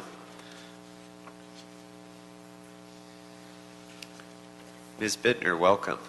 Thank you, Chairman Krikorian, and thank you to the other council members, and thank you to Mitch O'Farrell, whose office late last night let me know about this. Thank you. I own a location service, Plan A Locations, and when I started my business in 1999, about 80% of my revenue came from hour-long episodic TV, and I think I'm mirroring the percentage that it's dropped, because it's now 30%. What's filling in is commercials, and we have a load of commercials going on, which don't hire the same number of crews, and they don't incur the kind of services that an hour-long episodic does. I'm also getting things that are not great job creators. Now, it works fine for my business, but it doesn't spill over. I'm getting low-budget films, which are too small to go and qualify for other state incentives. And I'm getting big-budget films, like The Campaign, which come back to edit. And then they realize that there's 2 locations missing and 20 minutes of their, and 4 minutes of their film missing. And they're only out on location for 2 or 3 weeks, and then they pack up and go back into the editing room. So it's a whole new paradigm. They don't spend the money here. They make a $150 million film, spending, maybe $2 million in L.A., and the other $148 million in Louisiana. So those jobs and all are lost. Also, when a business like mine works, a location works, if we're working in a home or an office, it's not just my business and my locations that profit. There's a layout board company that comes in and puts down cardboard and mats. They have workers. They have a cleaning crew that has 5 or 10 workers. They have repair crews when they do damage, and occasionally they do damage, very occasionally. But when we go into a neighborhood, if they're there more than 1 or 2 days, the location managers that are very well trained send out baskets. So it's not uncommon for in a neighborhood like one of the gated communities that I represent to have 25 baskets from one of the local vendors. It's an enormous multiplier, and we just don't have the size productions that we did, so that multiplier is really felt tremendously. And I want to thank you all for being concerned enough to hold these hearings. Thank you very much. Appreciate your being here. Our next speaker is Daryl Sparky Herzon, followed by Roger Latin. Good evening, gentlemen. Thank you very much. I don't know where to begin. I'll start by saying that I'm a native Californian, born in 1950 and served in the Army. My family has all been in show business for as long as I can remember. My great uncle was Al Hirschfeld, who made so many people so very famous. I, in 1979, got a call while attending Cal State Northridge to become a permit for the motion picture set lighting department at Universal Studios. And what I would like to state, as business agent Ed Brown mentioned Local 728, that set lighting's Local 728 is the only recognized set lighting union of the United States. We find it, I believe I speak for our members, we find it very insulting and demeaning when we have to ship our most talented people, because they can't get work here, out to the other states. I can name names. I don't know if it's necessary, but just last week at one of our meetings, I asked one of the best rigging gaffers in our industry, "What have you been doing? Are you working here?" He says, "No, I can't get a job here. I have to go to Atlanta, and I'm not leaving my family." I thought, my God, this is craziness. I'm a member of the executive board for 720, and I have been so, I think, for 7 to 10 years. We were at a meeting, and one of our executive board members stated that he was earning $11.11 per hour, because that's all that was available here. But it was work, and he was getting his health benefits. I think what I'm trying to say is that I grew up here. I've seen the changes. My mentor, Dusty Huber, once told me, "Sparky, get out. It's going downhill." I said, "Why?" He says, "Because everybody's leaving. Because the prices that LA charges to film on the streets, the prices they charge for the police officers to guard us, firemen, are outrageous. Locations are outrageous. Prices are outrageous." I said, the solution is for our legislators to give the producers our streets, give them our police and fire departments at reasonable rates. Nobody's asking for free. But don't charge $500 per day for a man to work 8 hours. City permits, give it to them. Bring the work back to Los Angeles. It's Hollywood. It's where we belong. That's all I have to say. Thank you. Thank you very much, sir. Our next speaker is Roger Lattin, followed by Lynn Kawahara. Good evening. Hi, my name is Roger Lattin. I'm a member of IATSE Local 728. We are the only set lighting technicians local in the world, not just in the United States. Anyway, I was born in Northern California, spent some time on the East Coast, and came back to get into Hollywood. I spent 10 years trying to break into the movie industry.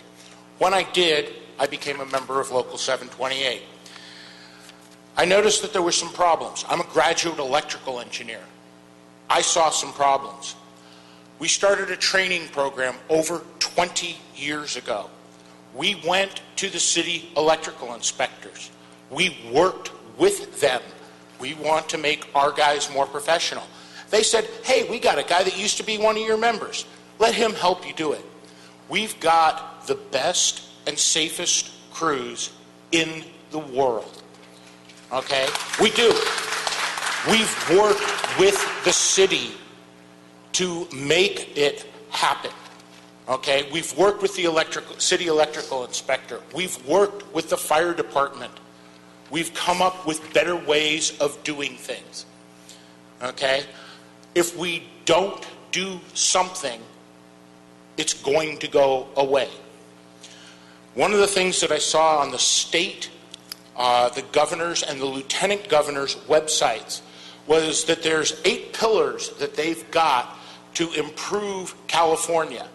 The film industry holds 6 of those 8 pillars. I don't have the time to do the details on that. I detailed it in a 3-page letter to both the governor and to the lieutenant governor. The reply I got was, "Thank you, we received your letter." No other response. I'm just a graduate electrical engineer, okay? I can't do anything anymore, okay? The only thing I know now is film and television. I've been a member of our local for 25 years. We've worked to improve the quality and the safety of what we do in Los Angeles with the city.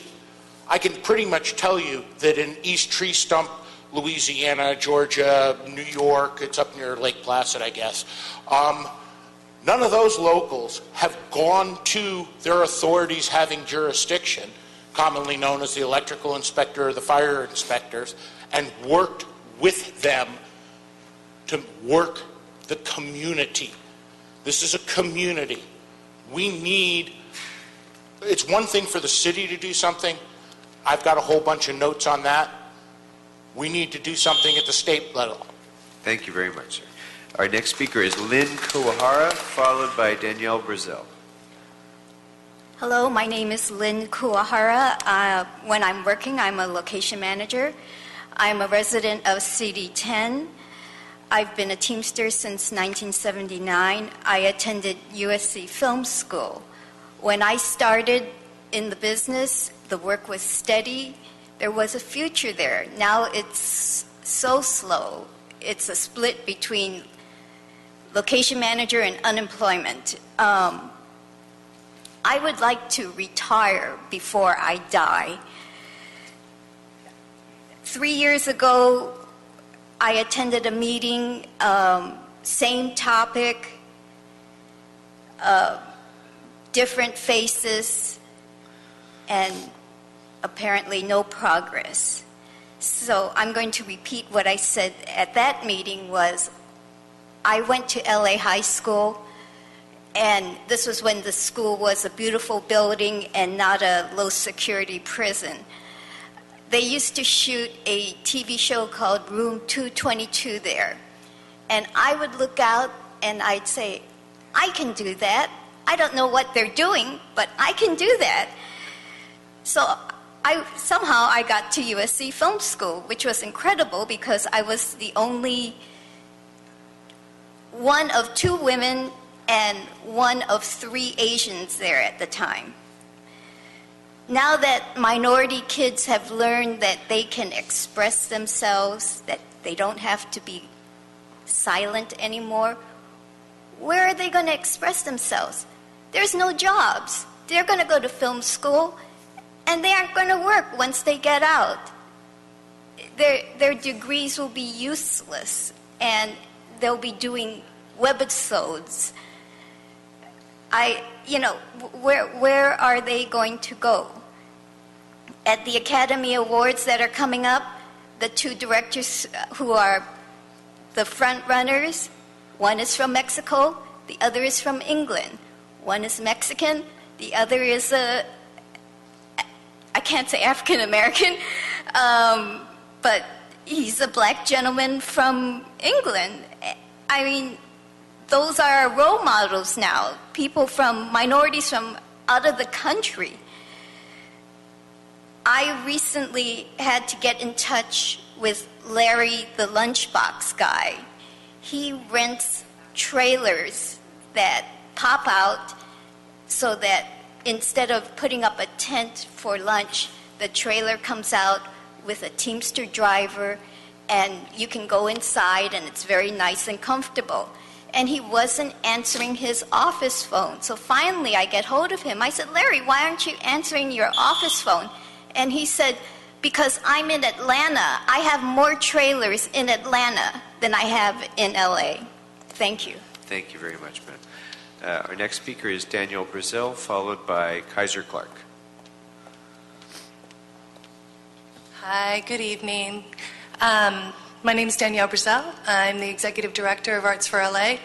And you 3 usually see me when I'm pitching you to support arts and arts education at the state and local level. But I'm here tonight to support the efforts around this issue. We often see our creative communities as separate, for-profit, nonprofit, film, commercial, etc. The reality is that we're really all in this together. And Los Angeles is fueled by creativity. And how that creativity manifests is up to the creative minds and the industry professionals and the students that are in our schools that deserve to have arts education to one day have an opportunity to be a part of this incredible industry. Los Angeles is unique. We have over 80,000 artists working in Los Angeles. And the thing with LA is that we cross over. We work nonprofit, we volunteer, and then we go commercial.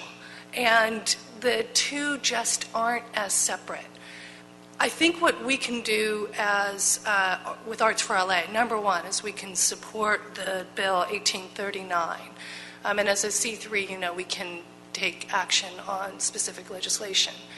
But I think that we can send a message to our partners up in the north that this is not just a Southern California industry-specific issue, that this is actually something that's going to benefit everybody in California. And I think that's an important message, that we are the creative capital of the United States, Los Angeles, but California as a whole needs to invest in our creativity.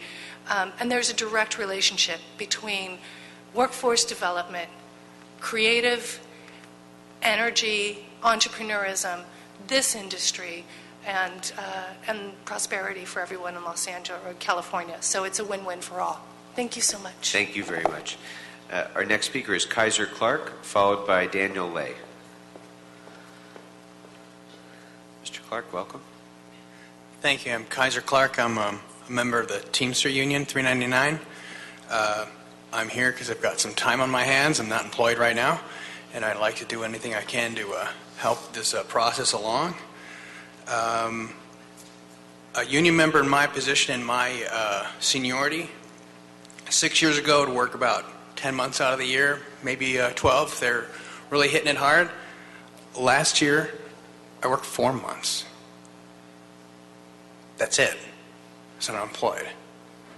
I don't work out of town because they don't take all of the drivers out of town. I have worked out of town, and that was, it was good. It was a job. But I missed my wife for 4 months. Last year, around August, I was about ready to move to Georgia, leave my union and leave my seniority, and start at the bottom at the local there in Georgia, in Atlanta. And I would have gotten a lot of work. Thank goodness there were some jobs that came up, and I did end up working 4 months out of the year. And I was really, really happy for that. Avatar was the sequel to Avatar was set up to shoot in Manhattan Beach Studios. It was going to shoot for a number of not shoot for a number of years, but we could have worked on that for a number of years. That's gone. I think it's gone to New Zealand. I'm not really sure, but they're cleaning out those stages now. If someone from the state of California had a conversation with who's ever setting up those budgets and was saying, look, this is leaving, perhaps something could have been done. As a Teamster, sometimes I'll go ahead and go to the car wash. And at the car washes, I see that car washes will honor coupons from other car washes based on their price. Why can't the state of California do something like that? Thanks. Thank you, sir. Our next speaker is Daniel Lay, followed by Leslie Simon. Thank you. Good evening. Sorry if that's too loud. My name is Daniel Lay, and I'm the writer behind the blog VFX Soldier. And I am part of an organization called the Association of Digital Artists, Professionals, and Technicians, called ADAPT. You can visit our website at adaptvfx.org. I've worked in the visual effects industry for 10 years. I used to work for Greg Strauss here at Hydraulics for a short stint. I wanted to let you know about some of the massive amount of injury that's occurring to the vendors here in Los Angeles. As you know, Rhythm and Hughes went bankrupt, and within 2 weeks, they actually won the Oscar last year. The company I used to work for, Digital Domain, recently went bankrupt also. Sony Pictures Imageworks, which usually has around 1,000 visual effects workers, now it's down to probably less than 200. Those workers there have been given an ultimatum on March 3rd to either move to British Columbia or they will be fired. Okay? Why are they trying to move all the work to British Columbia? Well, the reason why is because the government there will pay 60% of their salaries to have them go there. Okay? The reason I want to let you know this is to let you know how expensive this is. When people say, let's compete with other locations, like the individual here who said, we should just honor a coupon, consider that other car wash if they're willing to pay 60% of those prices. It can be very expensive. British Columbia alone spent $450 million just last year trying to lure the industry there. And so I started looking at alternatives. 2 years ago, I flew out to Washington, D.C. I met with a Washington-based law firm that specializes in international trade law. Our group is trying to fund an effort which will challenge these international subsidies in the U.S. Court of International Trade. And what we hope to do is that if we can prove to this panel of judges that, number one, we have the support of the domestic visual effects industry, and number two, that we are able to prove injury, a mandatory duty will be placed against any producer who tries to utilize these international subsidies. So what am I proposing here? This will not affect any effort by the state of California to pass subsidies. But what I would like to propose is a take 5. Take 5% and try to fund these kind of legal efforts, because these are small investments that can lead to huge returns. I don't need 5%. I would say the cost of this effort would probably end up becoming 1/4% of the cost of this program that you're proposing. So I just wanted to let you know that it would be great if we could support that effort. All right. Thank you very much. Thank you. Next speaker is Leslie Simon, followed by Allison Young. Hi, I'm Leslie Simon. I'm the new business rep at IATSE Local 871. Our local represents production accountants, coordinators, production coordinators, script supervisors, art department coordinators, a number of people who are traveled to work out of state. They're not, a number of our members are not the members who stay in LA. They are moved, they do work, and they're working very regularly. And as a new business rep, I've seen my first order of business was to reach out to my members and to learn what their issues are. And what was amazing to me as I'm doing that is, as I reach out, as many of them are out of the state working as they are here in LA. They don't have time to meet with me because they're not here. I'm having phone conversations with people rather than lunch, rather than a meeting. And many of them have sent me their stories saying, I can't be there to testify in Sacramento. I can't be there to talk about what's happening to me, although some of them are here tonight and will be speaking. But they tell me their stories. I spoke with a woman who is a coordinator who for the last 3 years has not worked in Los Angeles at all, but has worked continually.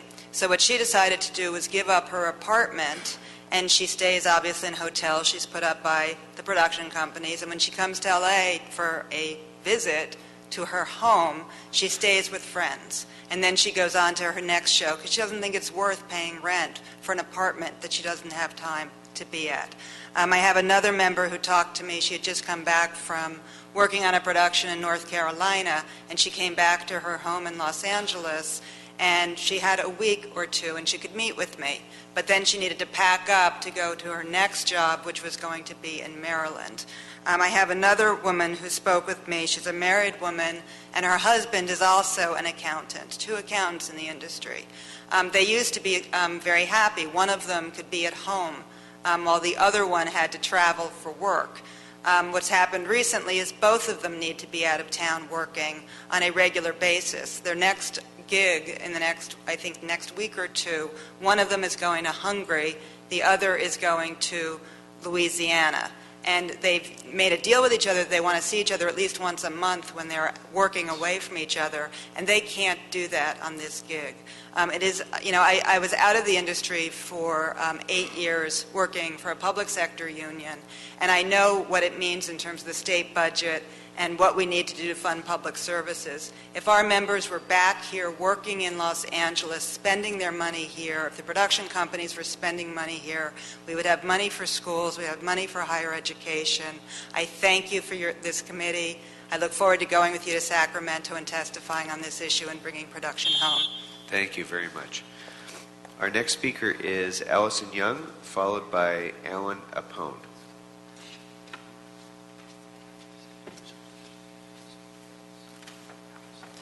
Hi, my name is Allison Young. I am almost a third-generation Californian. I have lived in Los Angeles since 1983 and working in the industry.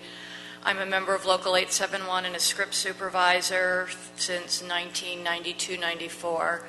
My husband is also a member of Local 729. We both work in below-the-line positions. We own a home in Silver Lake. In 2012, looking for my next gig, I lost 2 to 3, if not more, jobs with producers who I had worked with in the past who would have been happy to hire me, but their shows were going to be shooting out of town, and the studios had dictated you can't travel people. Even if they wanted to travel me, they had to hire locally. So I lost, I don't know how many jobs because the shows were going out of town, and that was it. Too bad. I did a pilot that shot locally, And when it got picked up, it was about 2 LA cops, but they were going to shoot it in New Orleans.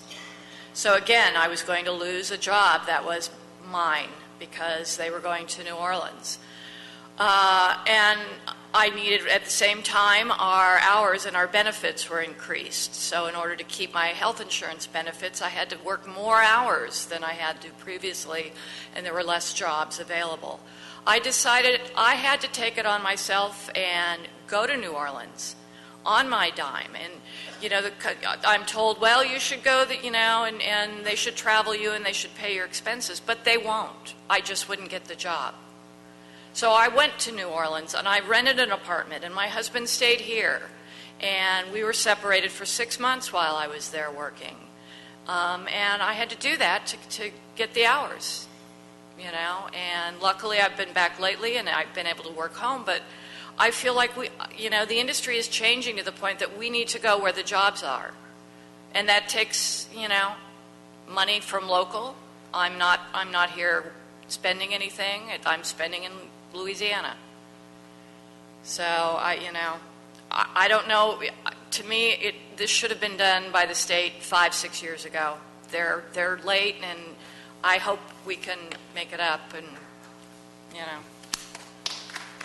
Thank you, Ms. Young. Next, we're going to have Alan Apone, followed by Josh Siegel.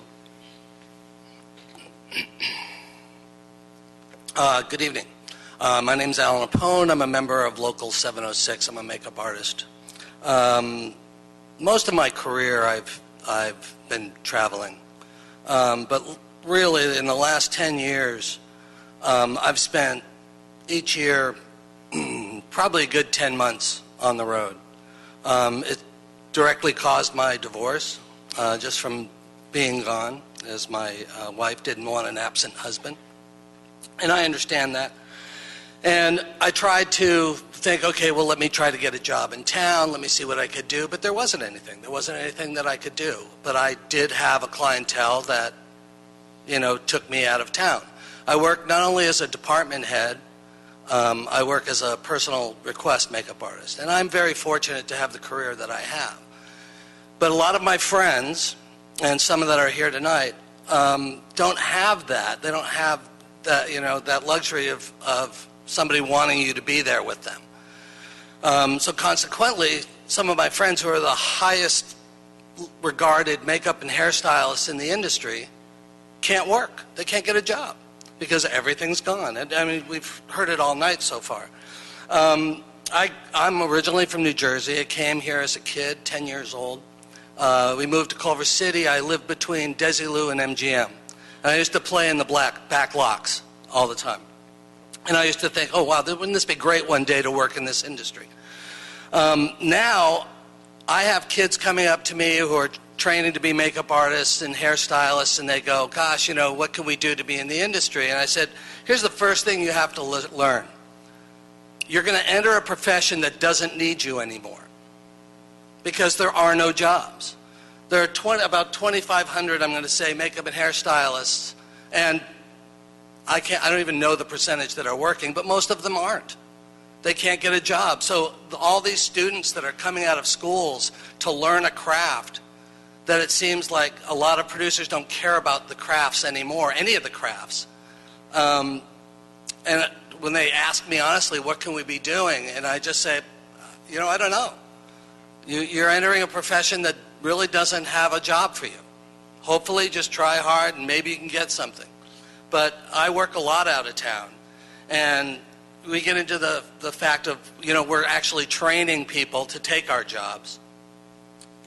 But they don't even care about the job. It's, to them, it's a widget almost. It's like they're occupying space. There's no passion. There's no drive.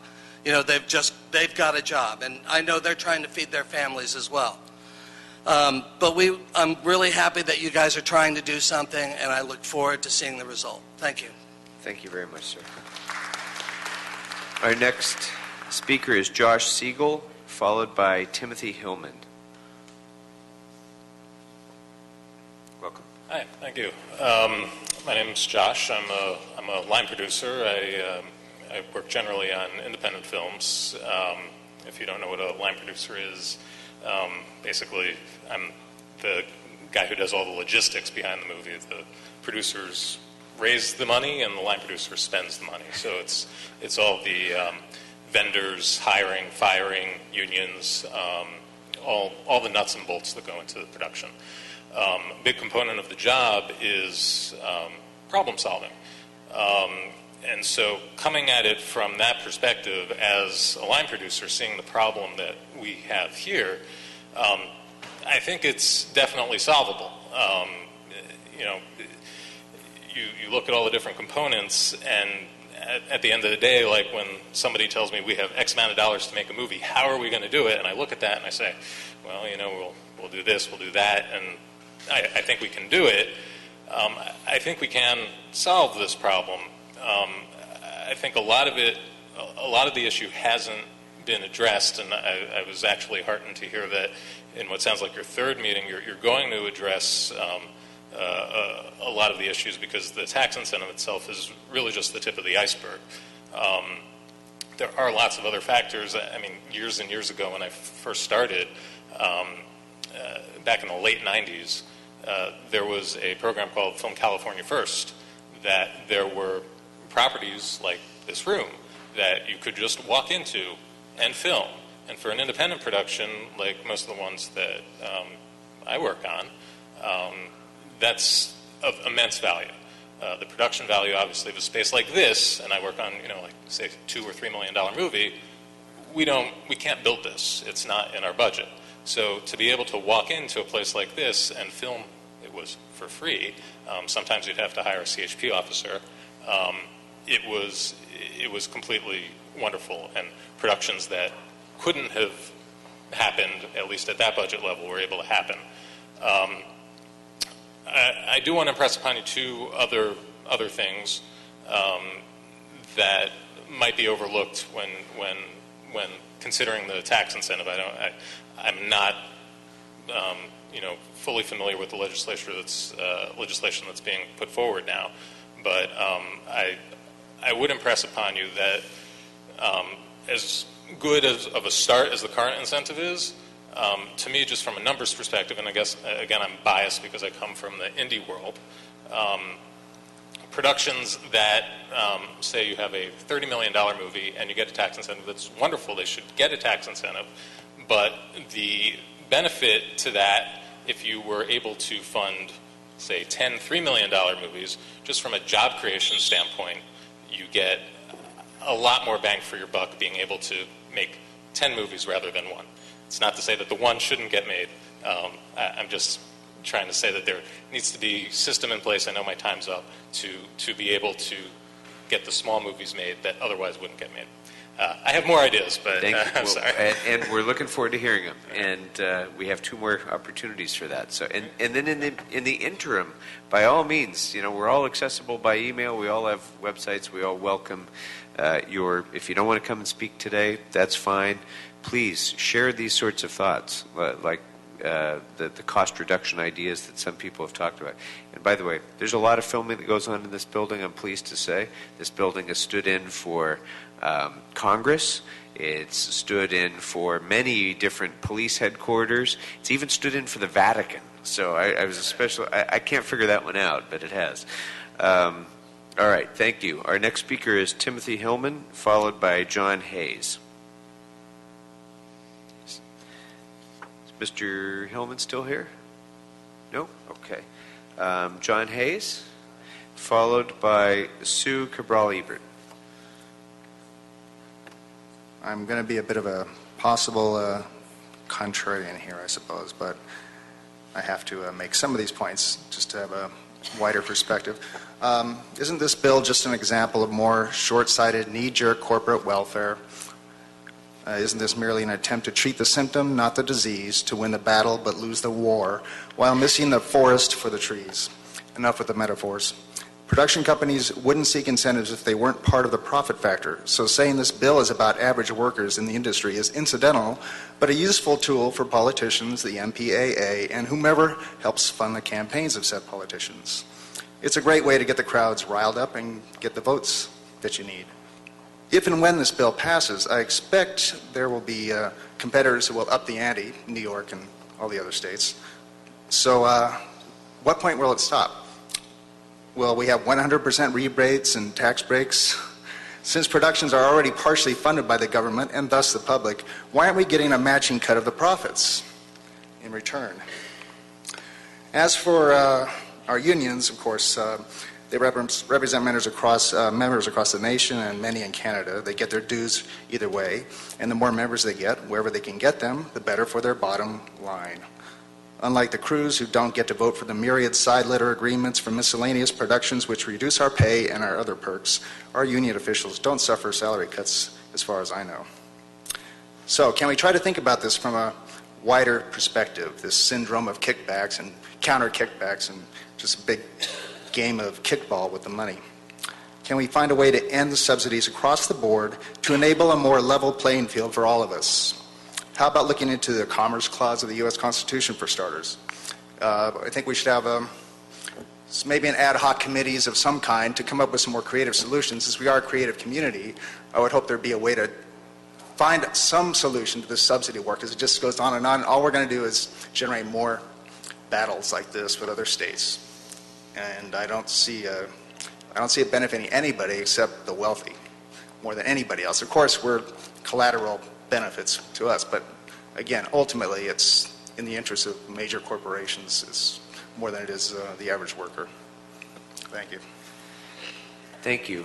And we don't do back and forth during public comment, but just as a side note, there's in a perfect world where there were no subsidies anywhere, that would probably be to everyone's advantage, but we don't live in that world, unfortunately. And 15 years ago, I remember efforts being made then to challenge Canada's incentives as contrary to the Commerce Clause and contrary to trade policy. And 15 years later, the problem has only gotten significantly worse, and there's now over 30 other countries that are participating in this, as well as 40 states that wouldn't be impacted by that in any event. So, and by the way, as inadequate as it may be, the current California Film and Television Production Tax Incentive that I authored is producing more than $1 in benefits of revenues for state and local government than it costs. So it's actually, we are getting a cut of the profits, if you will, in the economic activity that it's created that's returning more revenues to the tax coffers than it actually costs. So, and that's been established now by at least, by UCLA, by RAND, and others. So, Sue, welcome. Thank you. Good to see you again. It's good to see you. We've seen you in Sacramento. We've seen you in LA. We've seen you at the Hollywood Chamber of Commerce. We saw you at our rally. We thank you for joining with all of us. And I think with our combined efforts, it's going to be a much, much stronger, much more manageable situation, and hopefully we'll make inroads in Sacramento and get our Northern California brothers and sisters as well. We got to get the legislators up there to really pay attention to our plight and the fact that we are losing thousands and thousands of jobs. And as all of you know, I am also the co-chairman of the Legislative Action Committee for the Hollywood Chamber of Commerce. I'm also the co-chair for the Entertainment Union Coalition, so I'm busy. One of the things that people, yes, we've heard every sob story tonight and every plight that we can possibly imagine. But there's also one thing that people aren't saying, and I will say it. With the loss of jobs, especially in the union situation, we are also losing people with their health care benefits. Not only that, but they've lost their homes. They've moved into small apartments. They've lived in together. I've got people who have been living in their cars. I've also had 2 members in the last year who have committed suicide, and it is directly involved with the despondency of not having jobs.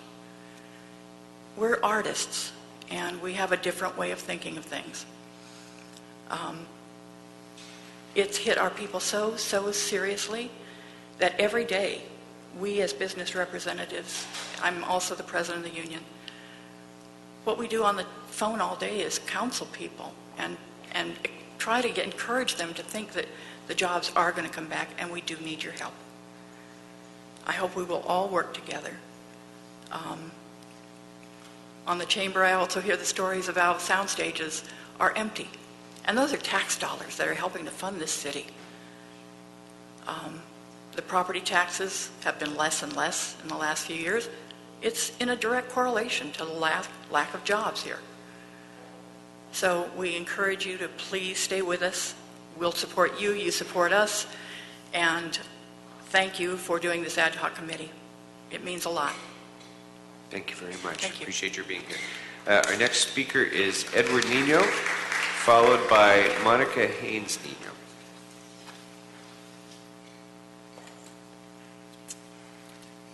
Good evening. Good evening. Edward Nino. Sorry. Member of Local 705. I'm one of these people you're talking about.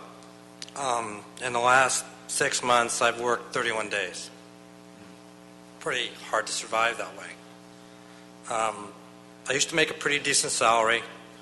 The work was here, probably making $65,000 to $90,000 a year. It's pretty decent.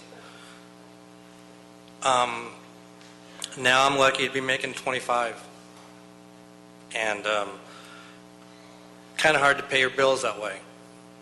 Managing to survive. My wife's in the business too. She's working more, which is great, but we hardly see each other. That's a double-edged sword.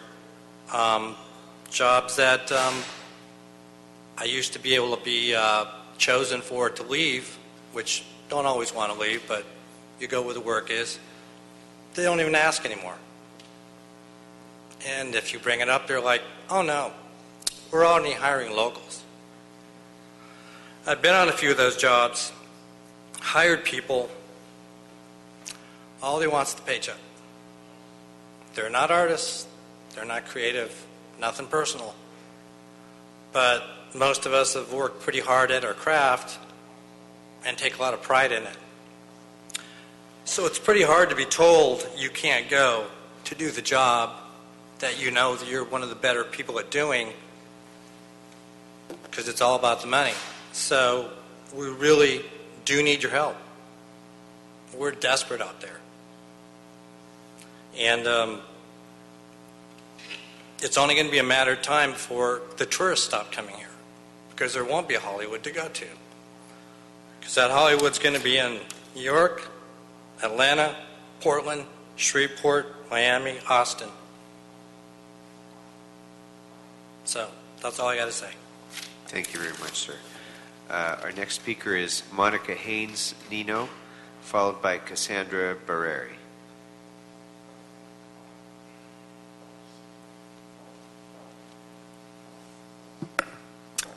Good evening, Speaker Krikorian, council members, Farrell, Price. I'm a second-generation Angelino. I'm a member of Local 705 Costumers, and I personally want to thank you, Mr. Krikorian, for bringing the incentive to Los Angeles.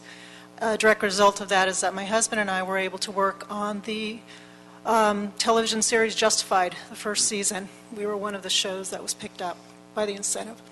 That was my husband who just spoke. And, well, I myself have been very fortunate to have a 25-year career in this business. Starting in 2008, I saw that career start to dwindle. I would say that I went from working 10 months out of the year in motion pictures to working 2/3 of the year, partly on motion pictures and then on television, to working 1/3 of the year, mostly in television. If I was fortunate to work on a motion picture, it was something like HBO's Behind the Candelabra, which was shot in town, but was television. The rates on those are not comparable to the rates on motion pictures. And while I'm not complaining, I have seen many people in my industry go from working on these jobs to having to follow the circus and live in a trailer in Shreveport or New Orleans. A friend of mine called me one day in tears saying she had $11,000 in the bank and they were going to take her home away from her. because she hadn't worked in so long. I've had other people call me in tears and say that they were going to quit this business. These are people who are extremely talented, people who've been in it a long time, who had no other choice. They couldn't afford to move to Atlanta. They couldn't afford to move to New Mexico. They were going to leave the business and do something else. I recently fielded a call from a young woman who found me on IMDb who asked advice on becoming a costumer in this business and where she should go. She was offered a job in Atlanta, and she also wanted to work here in Los Angeles. And I told her straight out, move to Atlanta because there's no work here. There's over 2,000 members in our local, and at any given time, maybe a third of those members are working, despite what our union leaders tell us. Because we talk to those people on a daily basis. We talk to those people throughout the year, and we personally know what these people are going through. And when my husband says that he only worked 31 days, he only worked 31 days. We've seen our health insurance throughout the industry go down. We've seen the amount of hours that we've had to work get raised through the contracts that we were forced to sign because there were no other choices. And many of those people have been without health insurance, who are begging for a day check so that they could be able to work and get their health insurance. Anyway, that's pretty much what I have to say. I really appreciate what you're doing. I really hope it works. Thank you very much. Thank you. Our next speaker is Cassandra Barreri, followed by Sharon Craig. Good evening. Good evening. Cassandra Barrere. I'm speaking to you as a native Los Angelian, born in the Hollywood Hills, second-generation film family. We have 30 members in the IA. My husband and I have been in the IA since 1974, so we have seen quite a few changes. I will say that many times in our conversations we would say we live in Hollywood, we make films. If we were in Detroit, we'd be making cars. But we can see that that's a bit of a foreshadowing of what's been happening here in Hollywood to us. I do believe that the trickle-down theory, which many of us feel is a bad thing in the past, is currently what's affecting the people below us, if you will. I'm buying hamburger, not steak. I'm washing my own laundry instead of doing dry cleaning. I do know that during the good times, we were a bit of a chase-away production town. We were a little arrogant. Times were good. And so we are way behind the 8 ball here. Some of us have been calling for these incentives, and we complained, as did one gentleman, about the race to the bottom mentality. But we're in that race now. And so I'm hoping that you will take our thoughts, listen to our vendors, speak to other cities that are successful in these programs to see what we can cannibalize from their successes and use to our advantage.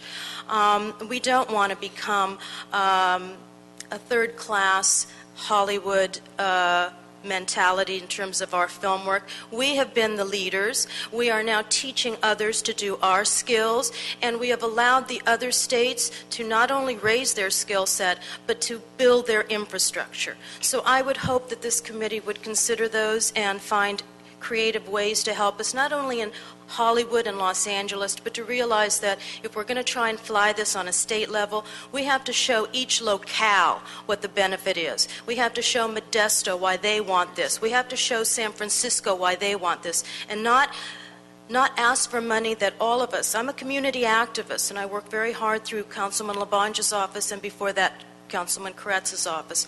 We need to understand that other people in other areas have to be advised on how it affects their lives. So I will follow the committee, I will attend your meetings, and I will offer any support and help that I can.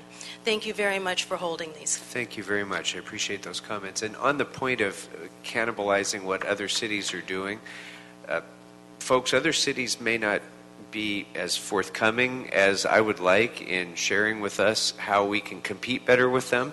So, but you all work in those cities, and so if you can give us, what you've learned from other cities about how we do how they do cost reduction. How a few people were mentioning the cost of the police, cost of fire department, cost of street closures, that Film California First. Some of those strategies. Please, those are the sorts of things that I hope that you'll share with us either during the course of these hearings or by emailing your suggestions to us. Our next speaker is Sharon Craig, followed by Pamela Miller. Ms. Craig, good evening. Good evening. Sharon Craig. I am a production accountant and I represent Local 871. And just to follow up on what you just said, I'm probably one of those people who can give you a lot of information about how the other states operate, how aggressive they are, what their tax credits entail. I have been working out of state from 2007 to 2013. Out of the 17 films or film projects, some of them were MOWs, some of them were pilots, some of them were small, low-budget independent films, some of them were studio films. Out of those 17 films, 14 of them were out of state. I've worked in Utah. I've worked in Atlanta multiple times, at least 8 times. I've worked in Chicago, Boston on 2 occasions, Detroit on 3 occasions. I actually spent 10 months at a time in Detroit and had nothing to do but spend my money on cold weather clothes that I didn't need when I came back to Los Angeles. And I can tell you, from a personal perspective, people think it's fun to travel and to be out of town so much. It's not. It really isn't. You live out of a suitcase. You're away from your family. You're away from your friends. You're lucky if you have access to a rental car, because you don't always get a rental car when you're out of state. And you have nothing to do. You're not familiar with the state. Sometimes you're not familiar with the city. Of course, I'm very familiar with Atlanta. I've spent so much time there. But it's not fun. And I know a lot of people tonight have talked about not having jobs here. I'm fortunate in that in my class, in the position that I work in, I'm basically employed all the time as a production accountant. But it's out of town. And I like to stay in town. I like to have a better quality of life. I like to be in town and be involved in my community and be with my husband a little more. You know, when I first started traveling, I was a newlywed, and it's very difficult. He's here and I'm out of town all the time. But people say that Atlanta is the new Hollywood of the South, but the magic actually happens here in Los Angeles. So let's try to keep the magic here in California. Hear, hear. Thank you. Thank you. Our next speaker is Pamela Miller, followed by Robert DeStefan. Hi. Hi, good evening. I'm Pamela Miller. I work with Film Independent. I have a slightly different perspective. We're a media arts nonprofit organization. We're a membership organization. We have about 4,500 members. Most of them are based in Los Angeles. Many of them are independent filmmakers. We produce the Independent Spirit Awards. That's coming up this weekend. The LA Film Festival in downtown each June. And we have artist development programming and educational programming that supports our independent filmmaker constituencies. I just want to make a few points. One is that, we're aware there's a lot of political opposition to the state incentives because the conversation is being framed around providing windfalls to fat cats at major studios and about there's been a lot of talk here about the importance of mega budget pictures. And we, Film Independent would like to help shift the conversation to focus on those small budget filmmakers, $1 to $2 million. We have, when we have hundreds of filmmakers making $1 to $2 million budget pictures, it does have a major economic impact on the city. One thing, we've been doing in the past year, our executive staff and our board members have made it a priority to focus on this issue. We are committing resources to creating a grant and incentive program for our filmmakers to keep their productions in LA. We're working on creating a cross-sector coalition of partners. We have talked to Film LA, vendors, post-production houses, people who share our interests, so that we can come up with some incentive packages that will be of value to the smaller budget filmmakers. We're looking for some local city government partners in that effort as well. The last thing I'll say is that the 20th anniversary of the Los Angeles Film Festival is coming up this summer. Our festival director, Stephanie Elaine, and our film curator, Elvis Mitchell, are putting together a showcase of work that's going to celebrate the history of Los Angeles as a creative capital and as a filmmaking capital of the world. And we would welcome the opportunity to use that festival as a platform to promote the mayor's efforts to help get the word out. I went to a meeting where he talked about, the tagline, LA is where creativity lives, and we certainly have a very visible public platform to help get that word out. Thank you. Great. Thank you very much. And again, just to reiterate, there's, as I see it, two big sets of issues here. One is the statewide film incentive, film and television production tax incentive, which we'll be talking about primarily at the next meeting. An entirely separate set of issues, entirely separate from that, are the sorts of cost drivers that affect independent filmmakers disproportionately, and those are some of the local costs, the permitting costs, and the aggravations of dealing with the city bureaucracy, availability of locations, all of those sorts of issues, which we'll be talking about in our third meeting. But those are exactly the things that we're looking forward to hearing from all of you. All right, our next speaker is Robert DeStefan, followed by Brad Look. Robert left, and is Brad Look still here? He'll be followed by Veronique Val. She left. Okay. Brad? Hi. Mr. Look, how are you? I'm doing fine. I just wanted to let you know that I work as a union makeup artist. Last year I was out of the state 5 different times. And what's happening is, going to these different locations, I'm starting to see some of the different local people starting to look at us as if we are the outsiders coming to their territory, and they're being threatened by us. I've had some extras tell me that in so many words. And when we go to some of these locations, we're being asked to train some of the locals there, which in turn means that they don't need us again. And when I was in Georgia, they were showing me photographs of what they're doing now with Pinewood Studios, moving there. So they're encroaching in all different areas of what we do here, and some of the people in some of those different locations I've worked at have voiced the opinion that they'd like to see us go under. And if we continue at the rate we're going, we will. That's all I wanted to say. Thank you. Thank you very much, sir. Our next speaker is David Hales, followed by Adriana de la Cruz.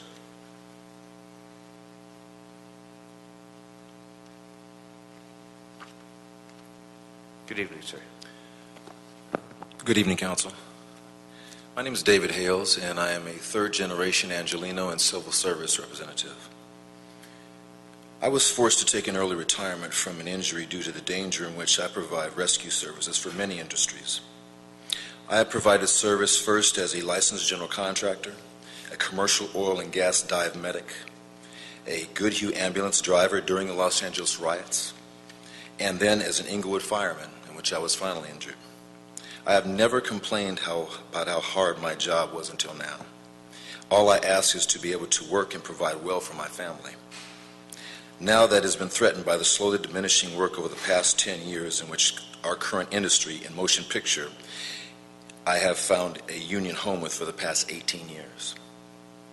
I have 3 intelligent progeny to take care of. My son wanting a college education, I could not provide for him due to the lack of work in this industry, had to go fight in wars around the world in these special forces of our United States Army, and barely made it back, with 3 Purple Hearts and much grief from his service abroad. If I could have worked more than part-time and made enough to pay for his college, I would not have had to have my son shot, stabbed, and blown up. How is this connected to the IA Local 767, in which had to close its membership last year after 17 years of my service? The First Aid Union had to join the local 80 grips to survive this recession. If I could have made a regular full-time salary as a set medic over 18 years, I would have been able to pay for all of my children's college education. Instead of having my motion picture health and welfare pension insurance plans intermittently canceled due to the decrease of work and the increase of qualifying hours maintained by our family's medical insurance. All around the same time as the Affordable Health Care was being rolled out of our nation, our insurance made our unions increase the qualifying hours from 400 hours of service instead of the usual 300 hours of service, in which my qualifying period for the past 17 years have been sanctioned. So most are struggling to stay in the industry in which I have loved to work since this Great Recession began. This industry has provided vendors with money necessary to stay in business in California throughout this recessive years. We buy everything from bullets to Band-Aids and everything in between.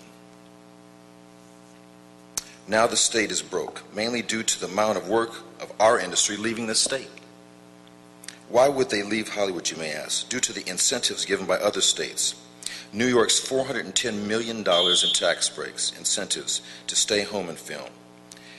How will we compete in California? How will we pay for our children's needs? Currently, I have daughters in college. How will I survive this motion picture industry as a lifeguard, dive master, professional independent stuntman for the next 18 years?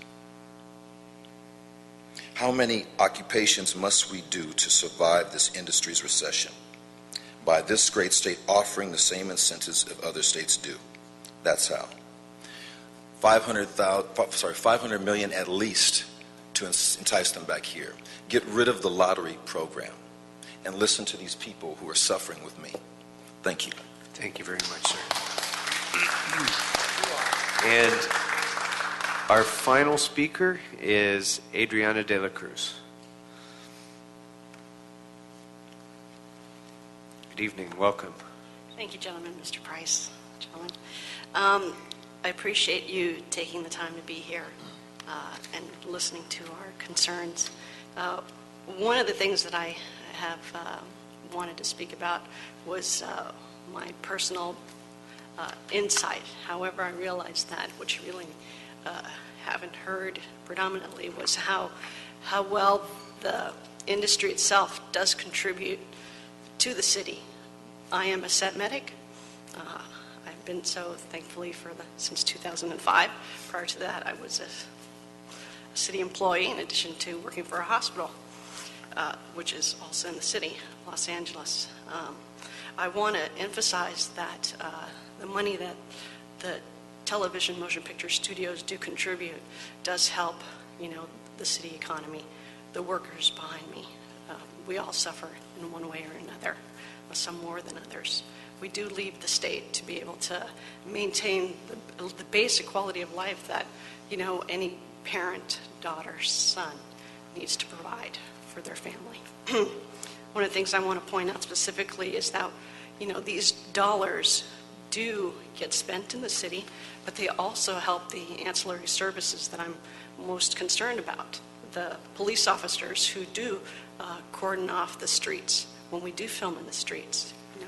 Those are city employees, in addition to the firefighters and the paramedics, ambulances that are there to stand by to be able to provide services when we're doing stunts. In addition to that, myself, being an EMT, there's nurses, there's LVNs, there's paramedics. We all left the city because there's cutbacks as well. There usually are at any given time based on the budget. And we had the opportunity to be in the film industry, and that really helps a lot because it keeps us afloat. It keeps us from being, getting the unemployment. It keeps us spending the money that we work really hard to in Los Angeles. So please, thank you for taking the time. There's a lot of work that needs to be done. I appreciate it. And it's, as you can tell, it's very emotional. I understand the opposition saying that there's a lot of tax breaks, but let's try to make a change. Thank you. Thank you very much, ma'am.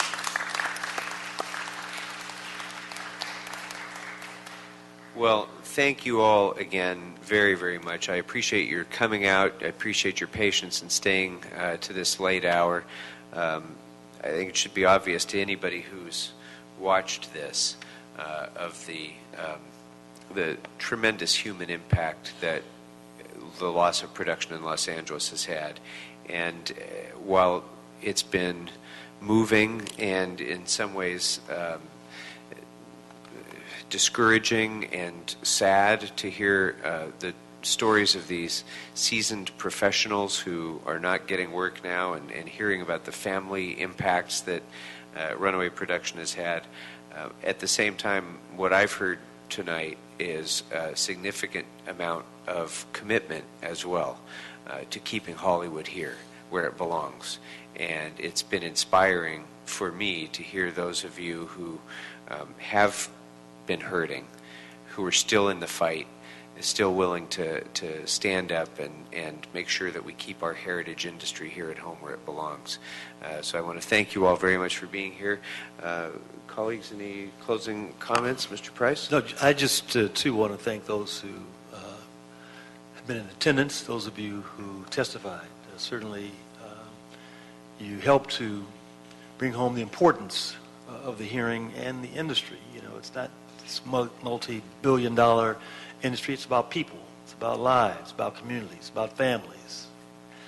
And we certainly want to, Mr. Chair, I look forward to our follow-up hearing. Do we have a date set for that yet? I was just about to text my staff and ask that very question, actually. We do not currently have our next date set, but stay tuned. We will certainly let all of the representatives who were here from the business community and from labor know that, who will in turn pass it on. And you can also, anybody who's interested in emailing any of us, please do. You can reach me at councilmember.krikorian.lacity.org. If you write to me with your ideas, we'll be sure to let you know as well when our next hearing. Well, Mr. Chairman, I look forward to that meeting. Look forward to the follow-on comments of those affected, and appreciate your leadership.